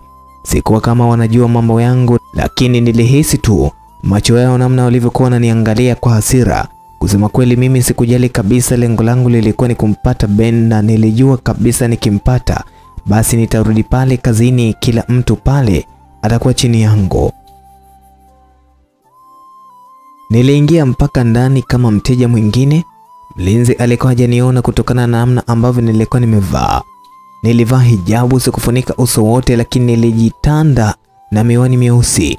Nilikuwa na hisia tu kuwa hawajanihitaji mule ndani na sikutaka kukatazwa kuingia. Nilitaka kumuona kwanza. Kuna mfanyakazi alinitambua, alimshtua mlinzi ambaye alikuja. "Da Salma, habari?" Tulikuwa tunajuana. Nilijua anataka kuniambia nini, hivyo nilimwahi. "Nzuri, nataka kumuona meneja. Na kwa taarifa yako siondoki bila kumuona. Najua haki kuniona, ila hii ni benki. Unaona wateja wote wale, hebu vuta picha." Nikaanza kupiga kelele kuwa nina mimba yako, kuwa nina mimba bosi wenu, na kanitelekeza, hivyo nahitaji kuonana naye. Wateja watachukuliaje? Unajua aibu yake. Vuta picha anavyoheshimika. Unavyomuona yule baba pale anafanya kazi ofisi ya mkuu wa wilaya. Vuta picha, na haribu kazi ya hali ya hewa hapa. Sasa badala ya kuja kunisalimia kinafiki, nishike mkono, nielekeze alipo bosi wako, niongee naye kistaarabu, au niharibu hali ya hewa hapa. Mimi sina kazi, sina chochote, sina cha kupoteza. Sana sana utanishika hapa, utanitoa nje na kunishtaki. Huwezi. Nilimwona kabisa mlinzi anaishiwa pozi. Aliniambia nisubiri pale, nisiongee chochote. Alienda moja kwa moja mpaka kwenye ofisi ya Ben. Alikaa kama dakika mbili hivi, kisha akarudi kuniambia kuwa nimtafute. Alinipeleka mpaka kwenye ofisi yake. Ben alikuwa na mgeni, lakini alimueleza kwa mtu mwingine ili amsaidie, kisha akanikaribisha mimi.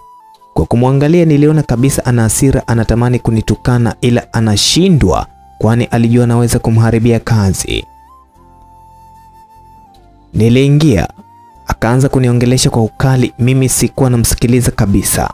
Niliingiza mkono wangu mfukoni na kushika ile dawa, nikaimwagia mikononi, kisha nikamshika kana kwamba namkumbatia. Alinishika ili kunizuia, nikampa mkono, aliupokea.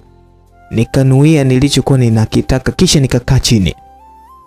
Sikujua kama ile dawa itafanya kazi. Basi nilikaa kimya kumwangalia.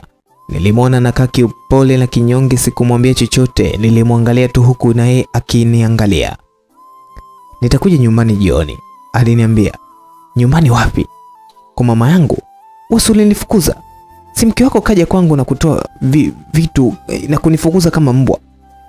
Nilimwambia. Nilianza kulalamika huku nikilia. Alinionea huruma na kuja kunikumbatia na kuniambia kuwa yeye hakumtuma mke wake na kila kitu kitakuwa sawa tu. Aliniambia kuwa sababu ya kubadilika kwake ni kuwa mama yake alikuja nyumbani, wakaungana na mke wake, wakamlazimisha kuniacha mimi. Nilijua tu ni mambo ya maombi. Alipotaja jina la mama yake nilitetemeka, kwani nilikuwa namuogopa. Alikuwa anatisha, alikuwa na nguvu fulani ambayo kwangu ilikuwa inaniharibia mambo yangu kabisa. "Mimi naweza kurudiana na wewe, lakini kwa masharti. Nataka kurudi kazini na sitaki tena kusikia kuhusu mke wako. Nataka mambo yenu mmalizane huko huko, mimi sitaki kuingiliwa hapa. Nilimwambia, nilimpa masharti mengi, yote aliyakubali. Alinisindikiza mpaka nje, kila mtu alishangaa kwani nilitoka ofisini kwake na tabasamu. Jioni alikuja nyumbani kabisa, alikuja kwa mama yangu na hakujali kama mama atamuona. Ni kitu ambacho kilinishangaza. Alikaa nyumbani mpaka saa 4 usiku hakuondoka. Mke wake alipiga simu sana lakini hakupokea. Wakati namsindikiza aliniambia kuwa nitarudi katika nyumba yangu na kila kitu kitakuwa cha kwangu kabisa. Kweli nilirudi na nilifurahia kurudi, lakini bado nilikuwa sijaridhika. Nilijua kabisa kama bado mke wake ataendelea kuwepo basi ataniharibia kabisa majukumu yangu. Ilikuwa ni lazima kufanya kazi, nifanye kitu ili yeye aachane na mke wake, hata kumuondoa mke wake kabisa. Nilipata habari za mtaalamu mwingine ambaye niliambiwa ni kiboko, anaweza kumpiga mtu nuksi mpaka akasaulika.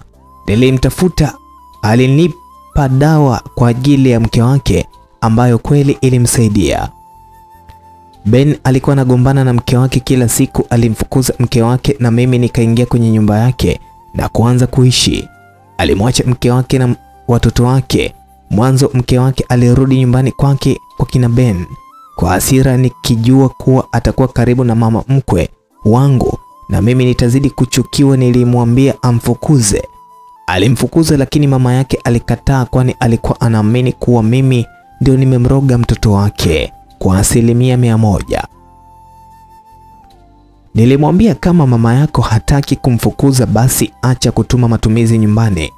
Ukiacha kumpa pesa basi hataweza kumtunza kwa kuwa yeye ndio alikuwa kila kitu katika familia yake. Alikuwa na ndugu lakini hawakuwa wa kumsaidia sana. Basi mkewe alichoka na ile hali na kuondoka. Alirudi kwao, nilimkataza kuongea naye. Mwanzo alikuwa anatuma matumizi ya watoto lakini baadaye aliacha kabisa. Kila kitu kilikuwa kiko upande wetu sasa. Nilimjengea mama yangu nyumba nyingine kubwa zaidi, nikawahamisha wadogo zangu. Mama alimchukulia Ben kama mkwe wake. Nilikuwa kama nimeolewa. Shida ikaja katika kupata mtoto. Nilihangaika sana kupata mtoto lakini mimba hazikutokea. Ben aliniambia twende hospitali lakini nilikataa. Nilijua si mambo ya hospitali baada ya kuhangaika sana na waganga. Kila kitu katika maisha yangu nilikuwa nikiamini ushirikina. Nilianza kuhangaika mwenyewe kutafuta mtoto. Kila nilipokuwa naenda nilipewa dawa lakini hazikunisaidia. Shida ni mama yako. Mama yako mzazi ndio shida. Bila kumuondoa mama yako mzazi huwezi kupata mtoto na huyo mwanaume. Niliambiwa sehemu moja hivi. Kwanza nilijihisi kama vile nimesikia vibaya. Mama yangu au mama mkwe? Nilimuuliza huyo mganga ambaye alikuwa kaniambia habari zile ambazo zilikuwa ni ngeni kabisa kwenye masikio yangu. Hapana, si mama mkwe wako, ni mama yako. Mambo yote haya ni mama yako mzazi. Ni lazima kumshughulikia mama yako kama kweli unataka mtoto na uko tayari. Mama yangu hawezi kuniroga, ananipenda. Najua anachukia tabia zangu lakini nina uhakika hawezi kuniroga mimi. Nilimwambia mganga kwa hasira. Moja baada ya kuniambia kuhusu mama yangu nilijua kuwa nitapeli kabisa, hivyo nilitaka kuondoka zangu. Sijasema anakuroga, aliniambia. Sasa unamaanisha nini unaposema kuwa sababu ya kushindwa mimi kupata mtoto ni mama yangu? Alitingisha vibuyu vyake na kuongea maneno ambayo mimi sikuelewa, kisha akaniambia, kila binadamu ana majini. Majini ni viumbe kama sisi tu, wanaishi ndani yetu. Kuna majini wazuri na majini wabaya. Mama yako ana majini wazuri ambao hawakubaliani na vitendo vyako. Wewe ni mtu wa waganga, unatembea na mume wa mtu, unataka kuzaa na mume wa mtu. Kwa kuwa umebeba damu ya mama yako basi majini yake hayawezi kumruhusu kufanya hivyo. Alitingisha tena vibuyu vyake kisha akaniambia nifumbe macho. Nilifumba macho. Alinishika usoni akawa ananipaka dawa ambayo ilinifanya kama kupoteza fahamu hivi. Lakini bado nilikuwa nasikia kila kitu, ila kichwa changu kilikuwa mbali kabisa. Ghafla nilianza kuona vichwa vya vitoto vichanga. Kulikuwa na vichwa vingi vya watoto ambavyo havina mwili. Vilikuwa vikilia kimoja kimoja kisha vinanyamaza. Vilikuwa vikihangaika kama mtu ambaye anatapatapa akitafuta pumzi. Ghafla nilimwona mama yangu alikuwa amesimama pembeni yake huku akichekelea. Nikiwa bado katika hali ile nilijiona nimelala chini. Chali, uchi wa mnyama. Mama yangu alionekana kama anachukua kitu sehemu za siri na kukirusha kwenye kundi la vile vichwa. Basi kila mama akirusha kitu basi kinageuka kuwa kichwa cha mtoto. Kinatapatapa na baada ya muda kinanyamaza kama vile kimekufa. Mama alikuwa akifanya hivyo huku akicheka. Baada ya muda fulani yule mganga alinipaka kitu kingine kisha nikazinduka na kuwa kawaida. Unakumbuka ulichokiona?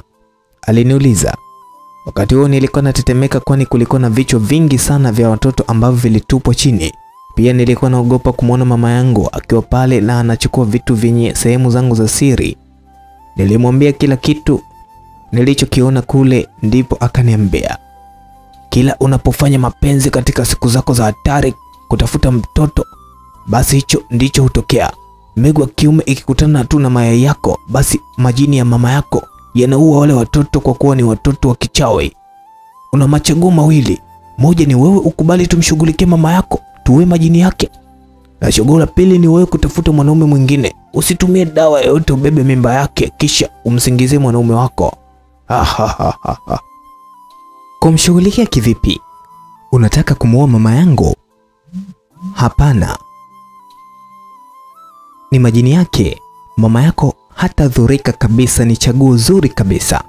Kwani kuzaa na mwanaume mwingine inaweza nayo isifanye kazi kwa kuwa haya majini yake yanajua dini sana. Tena hayapendi uzinzi. Hivyo yanaweza kuua wanao pia. Yanapaswa kuondoka mara moja. Aliniambia.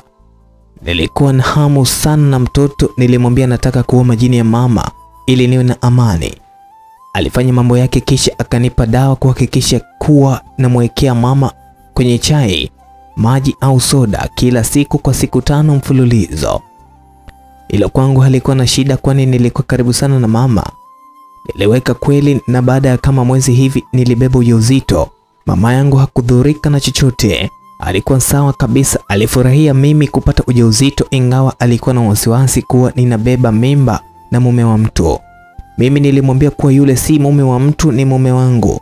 Na mkewe hamtaki kashamtelekeza.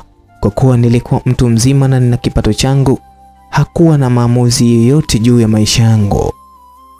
Ben alizidi kunipenda, alinitambulisha kwa ndugu zake wote kasoro mama yake.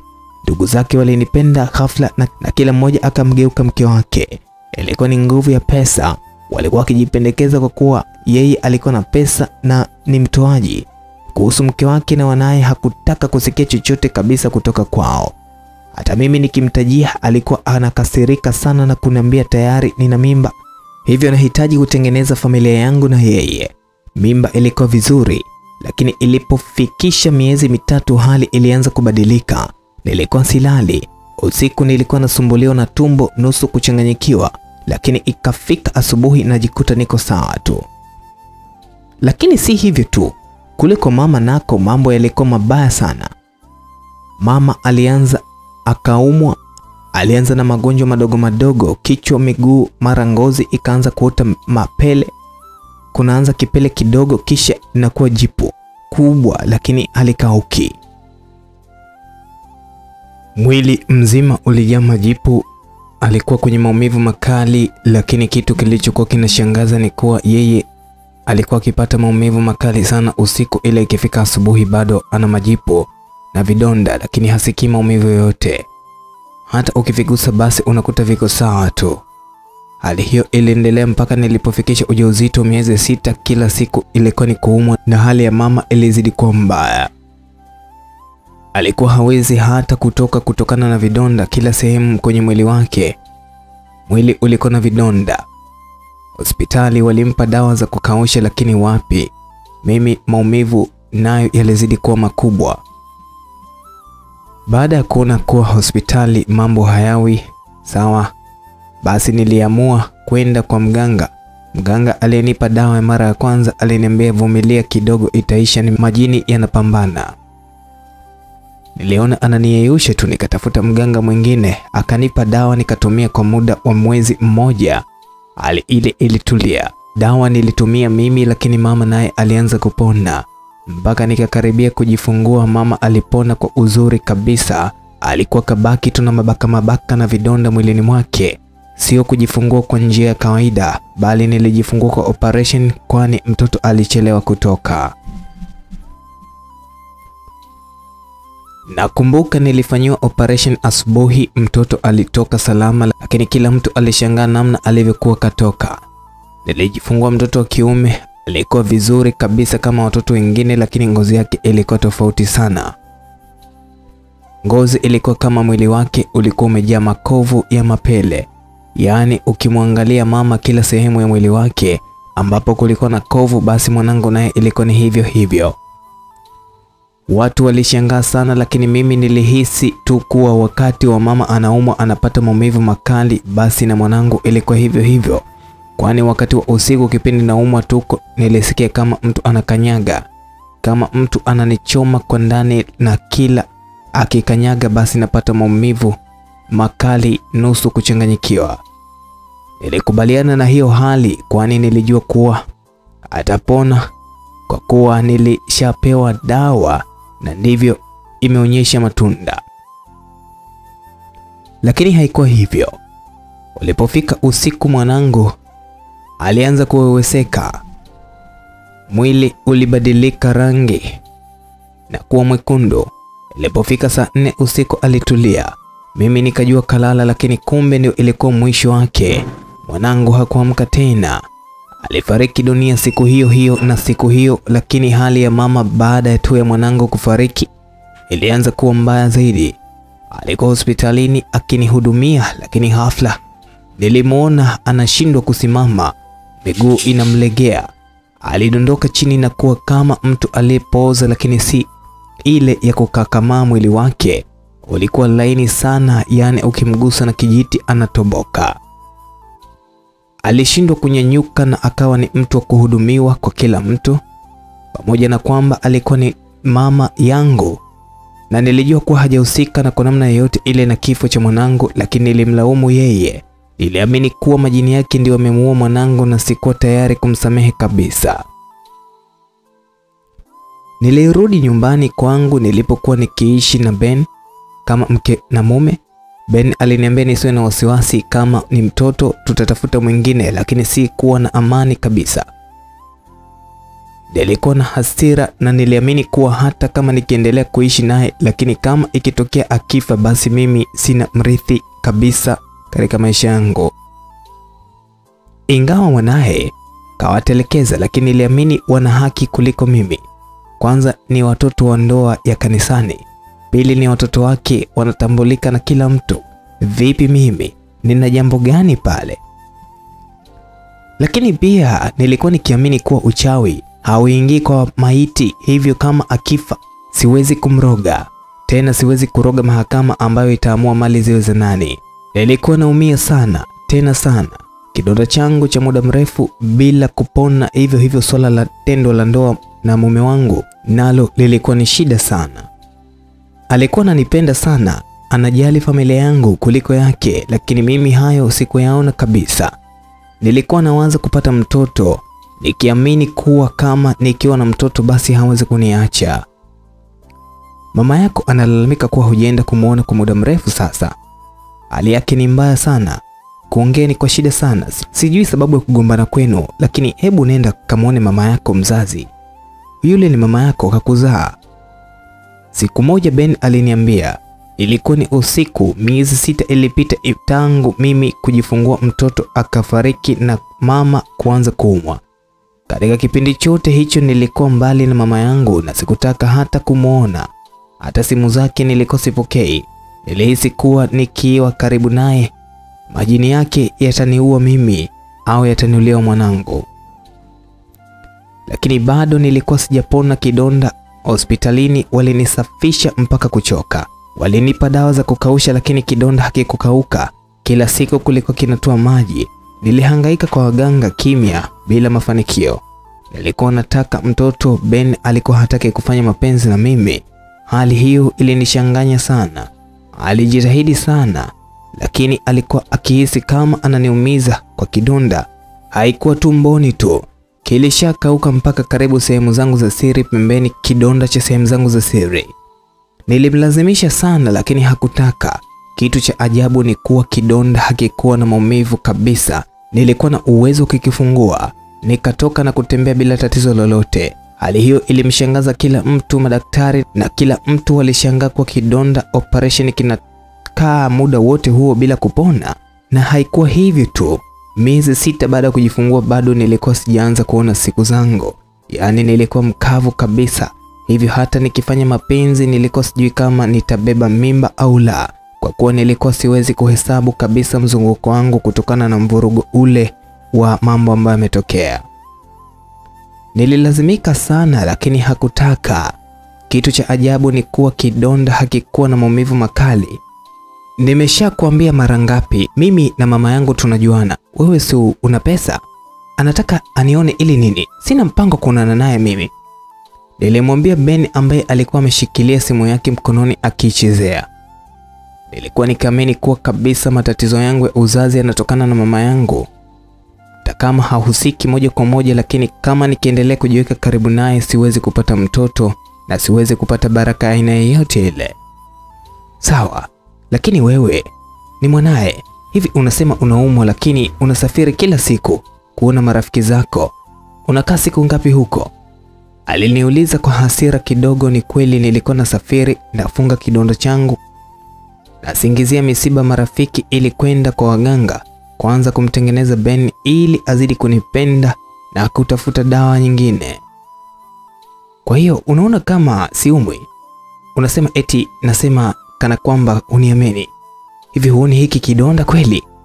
Nakuuliza kama unioni au nini? Yaani nashindwa hata kuelewa.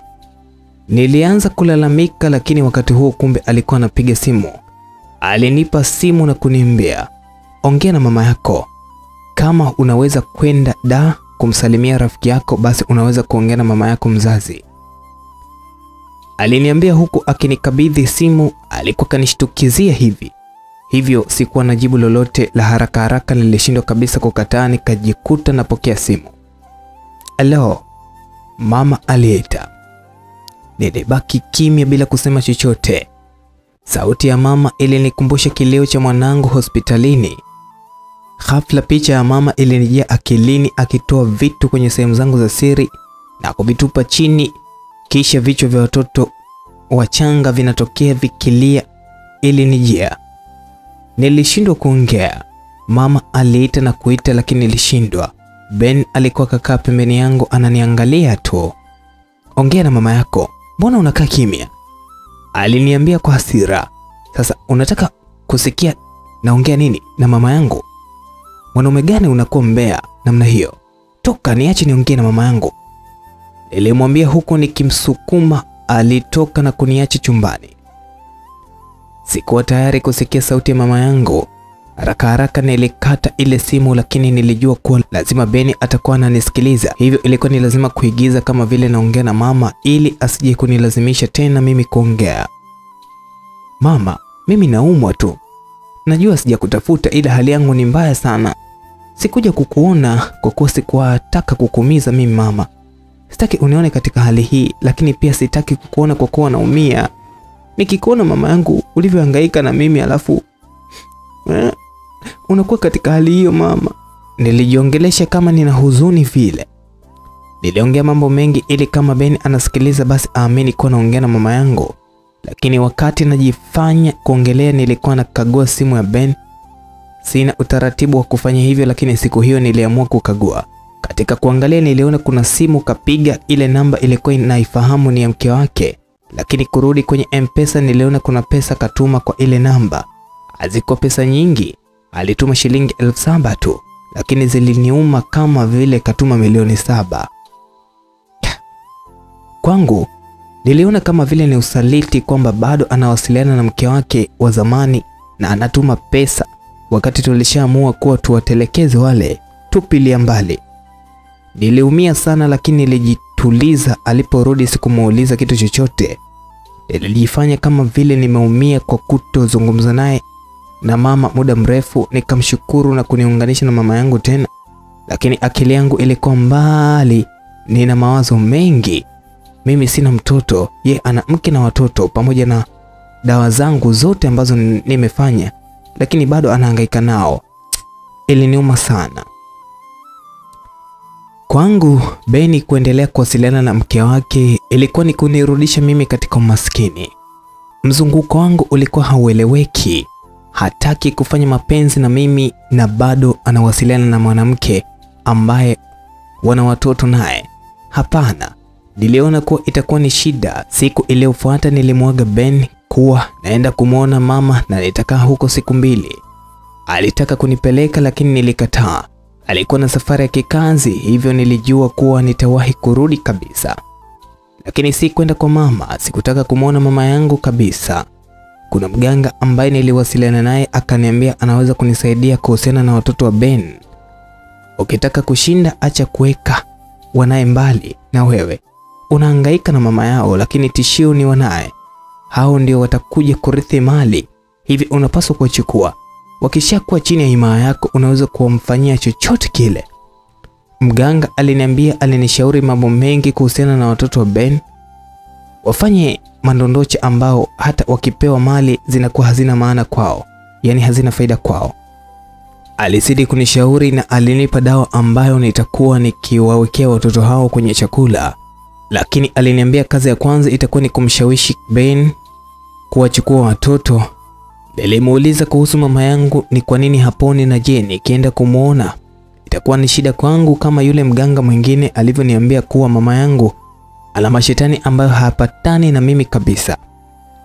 Aliniambia kwa sababu ya mama yangu kuumwa ni kwa kuwa mashetani yake yana nguvu, hivyo yanamtesa.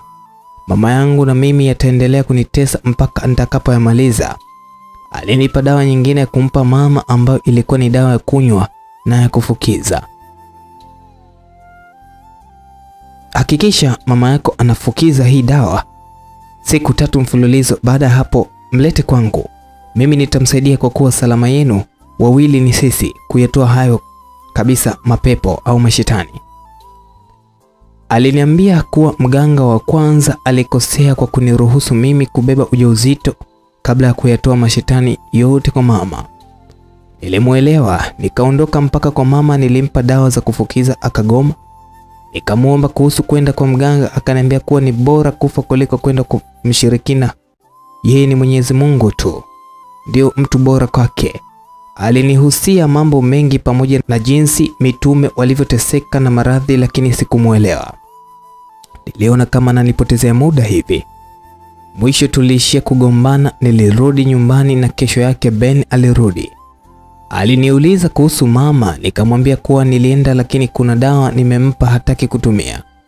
Niliamua kumwambia ukweli kwani nilihisi nisiposema mama atasema.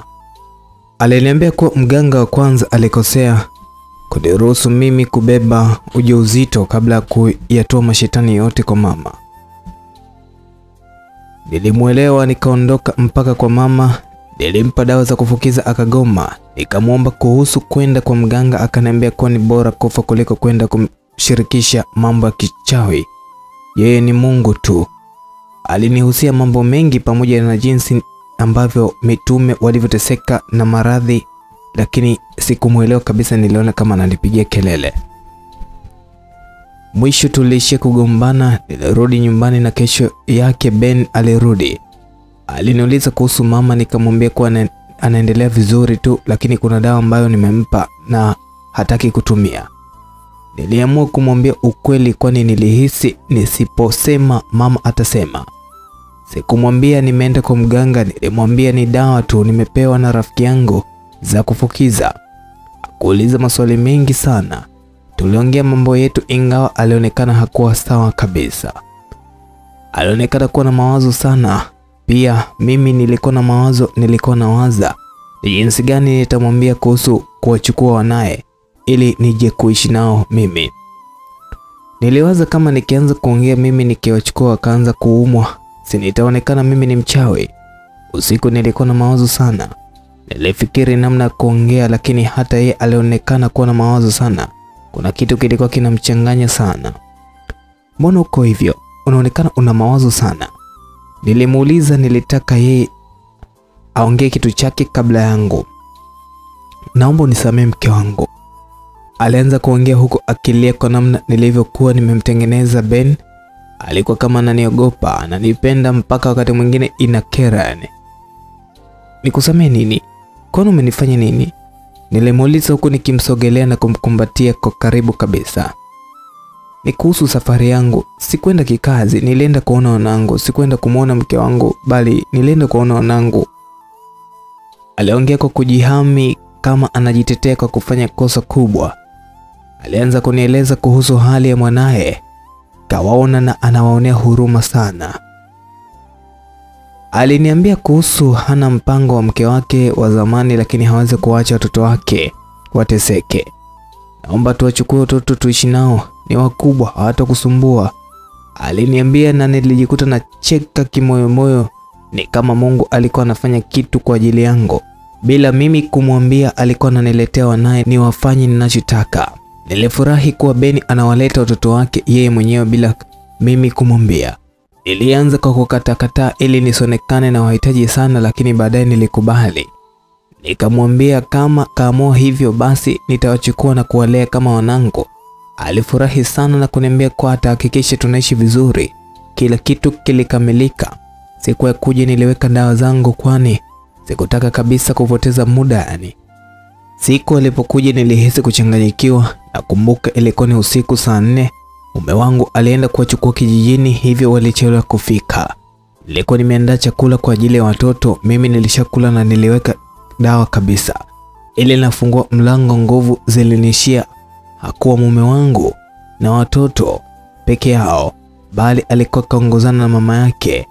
Nataka tuishi kwa amani. Mama yangu kakubali. Hivyo nimekuja mshike mkono.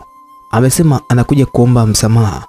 Ben aliniambia baada ya kuniona na muangalia mama yake kwa mshangao. Nilijikuta natetemeka kwa hasira zilizochanganyika na uoga. Sijui yule mama alikuwa na nini, lakini ile kumuona nilipoteza ujasiri kabisa, yani nilishindwa hata nifanye nini. Mwanangu, nisamehe. Nilikufikiria vibaya kipindi kile. Lakini nimeamini kuwa wewe ndio utampa mwanangu furaha. Kama mwanangu anakupenda basi nimekukubali kwa mwanangu. Kabla hata sijaongea chochote, mama yake alipiga magoti kuniomba msamaha. Alikaa chini kwa dakika kama 5 hivi bila mimi kujitingisha wala kusema chochote. Ben alikuwa akiniangalia kama ananiambia muambie mama anyanyuke maisha, lakini sikusema. Alimshika mama yake mkono na kumnyonyoa. Kuna haja kupiga magoti mama yangu. Mke wangu amekuelewa na nina uhakika kakusamehe kabisa. Aliongea huku akiniangalia. Nilimtingisha kichwa kukubali na alichokisema, lakini kusema ukweli nilikuwa najisikia vibaya. Nilikuwa nimechanganyikiwa na niliona kabisa kuwa mambo yangu yameharibika sana. Waliingia ndani moja kwa moja. Mama alienda kwenye chakula. Ni kama alikuwa na kitu nimeweka. Alisogelea chakula na kukiangalia kwa muda wa kama dakika 2 hivi bila kupepesa macho. Baada hapo aliondoka na kuwachukua wajukuu zake. Akawashika mikono kisha akageukia. Mwanangu, tunalala wapi? Aliuliza. Nilikuwa bado natetemeka sijielewi, ikabidi mume wangu kuwaelekeza sehemu ya kulala. Waliingia na kutuacha sebuleni. Baada tu ya mama yake kutoka katika kile chumba, akili zangu zilirudi kabisa. Ndipo nilishtuka kuwa kumbe wamekuja kuondoka bila kula chakula. Mbona watoto hawajala chakula? Na wao waliniambia kuwa niwaandalie chakula. Nilimuuliza Ben kwa hasira. Nilijifanya kuumizwa na ukweli kuwa nimeandaa chakula lakini hawakula. Waache walale. Umeshiba? Wakati tunakuja mama alisema anajisikia njaa sana. Alilazimisha tule chakula. Nilimwambia umepika, lakini akasema tutachelewa kufika sana, hivyo tule kwanza. Kwa hivyo tumeshiba, ila mimi naweza kula kidogo. Naweza kula mke wangu. Niliondoka kwa hasira na kuchukua chakula kukitupa. Sikutaka mume wangu ale, kwani lengo la chakula kile lilikuwa ni kuwafanya watoto kuwa matahira au mandondocha. Nilikuwa kukitenga chakula mezani, lakini mume wangu alimwandalia chakula chake chumbani. Hivyo kile chakula kilikuwa ni cha watoto. Mama mkwe alikuwa kaharibu kila kitu, katibua mipango yangu. Nilipanda kitandani kulala kwa hasira, nikiwaza maisha yangu yatakuwaje na yule mama. Alikuwa na sali sana na alikuwa na nguvu ya ajabu ambayo ilinitikisa. Imani yake ilikuwa ni kubwa sana, na kila siku alikuwa akisema mimi ni mchawi. Kilichokuwa kinaniumiza zaidi ni kunikosesha usingizi. Ni kweli kuwa ingekuwa ngumu kwangu kumfanya chochote, kwani tangu kuanza kujihusisha na ile familia niligundua kuwa anaota vitu kabla havijatokea. Yaani akipiga magoti na kusali kama kuna jambo baya nataka kulifanya, basi yeye analiona kabla hata sijalitekeleza mara moja. Na mara nyingi ndoto zake zilikuwa ni kweli. Yaani Mungu alikuwa naye, alikuwa anamuonesha na kumpa maono ambayo yalikuwa ni kweli kabisa. Mama anaondoka lini? Nilimuuliza Ben. Ilikuwa ni saa 9 usiku, nilikuwa sina usingizi. Nilijua kwa vitu vinavyokuwa vimewekwa katika ile nyumba nisingeliweza kukaa na yule mama hata kwa siku moja, kwa maana alikuwa na nguvu kabisa yenye upako wa Mungu kabisa. Anaondoka kwenda wapi? Mbona ndio kafika hapa? Yaani mama yangu kaja leo, unataka aondoke? Ben alijibu kwa hasira kweli kweli. Sina maana hiyo, lakini wewe mwenyewe unajua kabisa kuwa mimi na mama yako hatupatani, yani hatuendani kabisa. Sasa iko namna gani tunaweza kuishi ndani ya nyumba moja? Mimi siwezi kabisa. Mama hanipendi, mama hanitaki. Nililalamika sana, lakini ni kama nilimtibua vibaya mno Ben. Alinyanyuka kitandani na kuwasha taa. Hivi una akili kweli?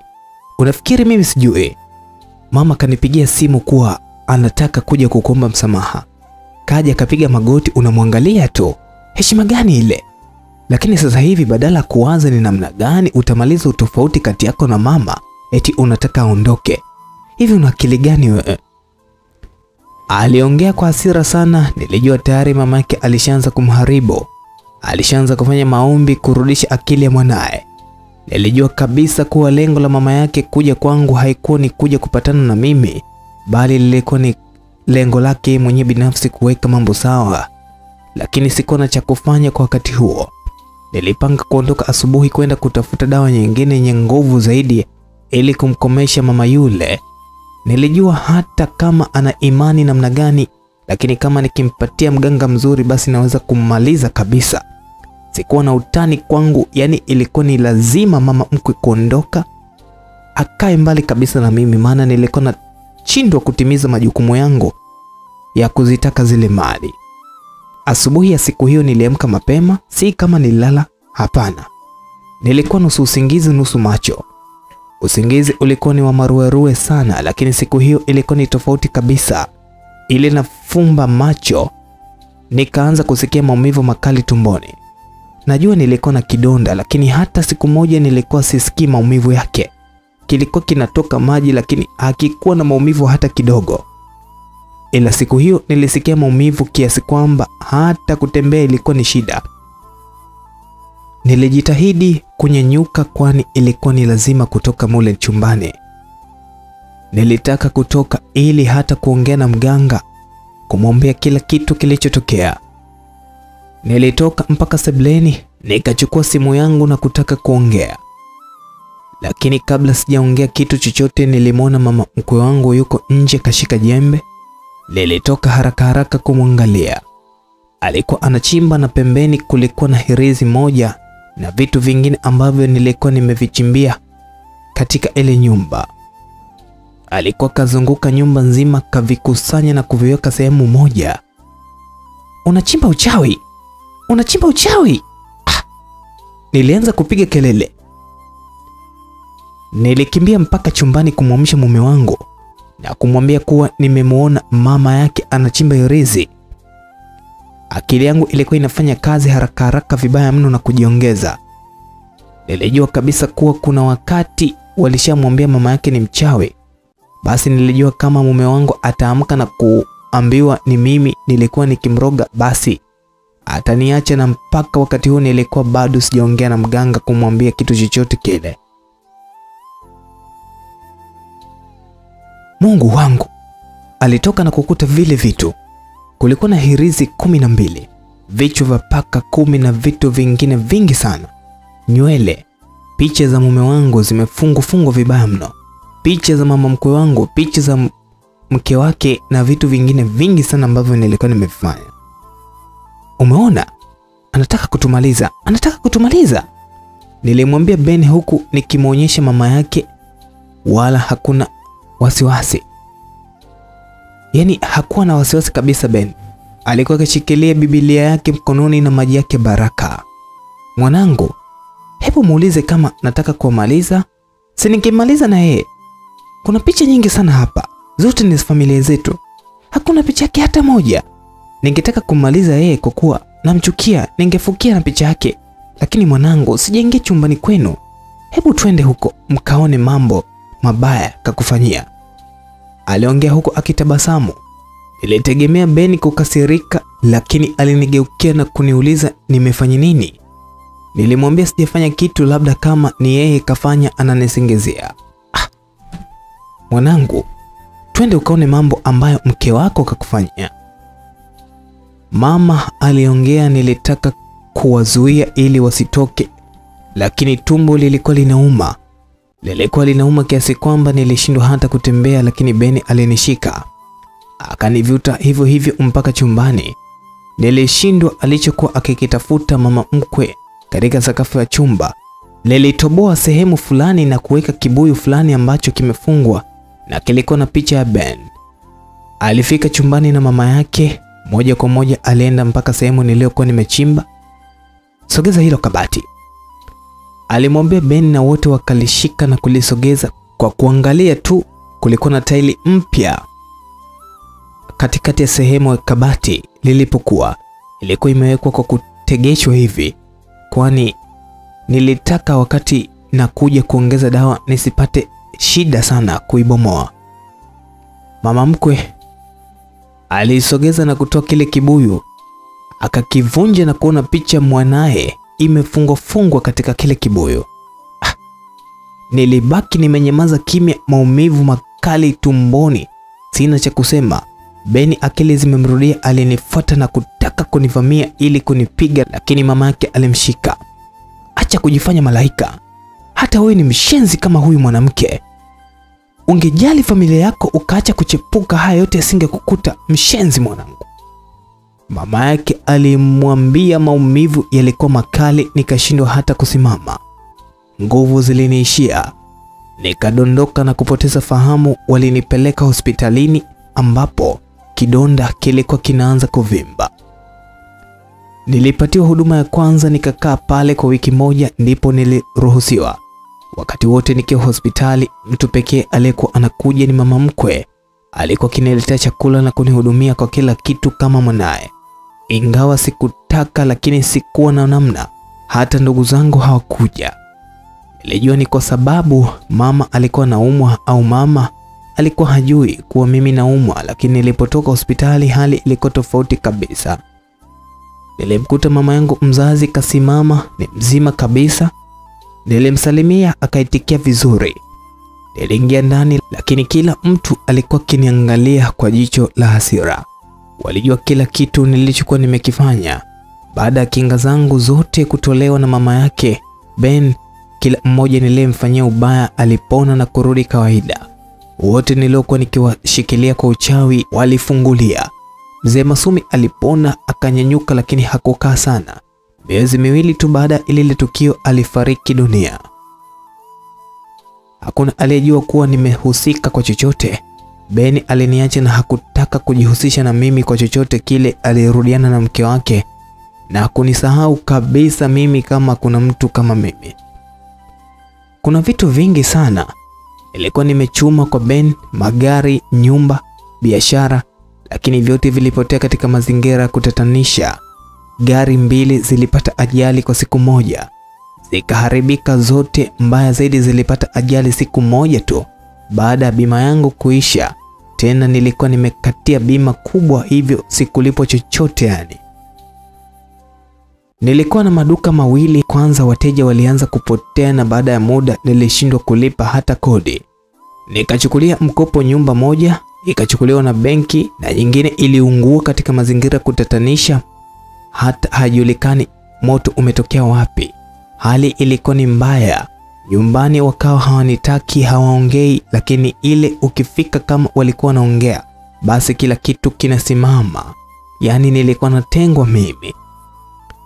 Maisha yangu yalikuwa ni ya upweke sana, kiasi kwamba nikawa wakati mwingine natembea naongea kama chizi. Mambo yote hayo yalitokea kwa haraka. Ndani ya miezi 8 nilikuwa sitamaniki. Nikawa kama chizi, lakini bado sikukoma. Nikawa nahangaika kwa waganga mpaka nikachoka. Mwisho nilikutana na mganga mmoja akaniambia kuwa nyota yangu ishakufa, nisihangaike, kama nina dini nimrudie Mungu tu, kwani wataishia kula pesa zangu. Lakini sikukubali. Niliamini kuwa kama waganga waliweza kunipa mara ya kwanza, basi watanipa tena. Nilihangaika mpaka nikaingia kwenye mahusiano mapya. Haya yalikuwa ni ya kijana mwenzangu. Ilifikia hatua mpaka anakaribia kunioa. Wakati kila kitu kishakamilika, niliumwa sana. Niliumwa tumbo la uzazi kama vile nina mimba ambayo imeharibika tumboni. Lakini nilipofika hospitali nikaambiwa haikuwa mimba bali ni kizazi changu kilikuwa kimeoza. Hivyo nilihitajika kusafishwa tu, la sivyo ningeweza kupata hata magonjwa makubwa kama vile kansa ya uzazi. Sikuelewa, lakini walinielewesha kuwa inaonekana kuna mimba iliharibika tumboni zamani sana. Nilitoa mimba au niliugua kizazi changu kikawa kinaoza taratibu. Nilisafishwa, lakini mchumba ambaye nilikuwa naye aliposikia vile aliniacha kwa kwenda kuoa mwanamke mwingine. Yaani hata kukaa kusubiri hakunisubiri, wala hata kunipa huduma hakunihudumia. Yaani nilichanganyikiwa sana. Mambo yale yale na kila kitu ni kile kile, pamoja na tarehe ya harusi ambayo ilikuwa nifunge ndoa, naye alifunga ndoa katika tarehe hiyo hiyo, tena mtu mwingine. Kusema ukweli nilijisikia vibaya sana. Nilikuwa naweza kukaa hata mwezi siogi, nanuka, nina mawazo, mpaka ikafika hatua mama yangu alinipeleka hospitali ya vichaa Milembe. Huko nilikaa kwa miezi 2. Walikuwa kama wamenitelekeza. Nilihangaika mpaka nikatoroka, kwani hakukuwa na ndugu hata mmoja ambaye alikuwa anakuja kunitembelea. Si mama yangu mzazi wala si wadogo zangu, kila mmoja alinitenga. Ndugu zangu walikuwa ni mataira wengine ambao walikuwa Mirembe pale. Nilikuwa na tandiko bakora kwa kutoelewa na wale viongozi wa Mirembe. Usisikie Mirembe ni zaidi ya jela. Siku hiyo nilitoroka, kwani sikujiona kichaa, bali nilijihisi nimerogwa kabisa. Lakini baada ya kutoroka pale nilirudi mtaani, nikaanza kuombaomba. Mwisho nilijiona kuwa mimi si mtu wa kuomba. Nilitafuta kazi kwa mama lishe, nikawa nalipwa 2000 kwa siku. Nilifanya kwa muda, mwisho nikaona halilipi. Nikaanza kuuza maandazi, biashara ambayo naifanya mpaka sasa ili nipate kula yangu na kuvaa kwangu. Lakini nimechoka. Nina miaka 32, lakini ukiniangalia ni kama kibibi kizee cha miaka 60 hivi au 70, kwa jinsi nilivyopigika na maisha. Nahangaika mimi, najuta mimi, nimekuwa kigagula mimi. Haya ni malipo ya mabaya ambayo yote nimeyafanya. Nisamehe mimi. Msikilizaji, huu ndio mwisho wa simulizi ambayo ina mafunzo, na tunajifunza kwamba mwisho wa ubaya ni aibu na mwisho wa mabaya ni ubaya tu. Hivyo tunafunzwa kuyafanya mema, kuishi kwa wema, kwa upendo, pasi kusaliti, na kuendelea kuvumilia sehemu ambayo tunapitia katika madhila ambayo yanaweza katukomisha. Sisi tu wavumilivu na kuhakikisha tunapita roadblock zote ambazo zinatusongesha katika maisha yetu. Simulizi ilikuwa inaitwa Sitaki afe lakini sitaki awe mke wake. Msimuliaji ni mimi, The King of Voice, Emmanuel Chilimo. Instagram napatikana kama Emmanuel Chilimo 12, au unaweza kunicheki kupitia 0657 203 146. Lakini pia endelea kusubscribe, kulike, kucomment na kushare ili uwe wa kwanza kupata simulizi zetu mbalimbali. Asante na kwaheri kwa sasa.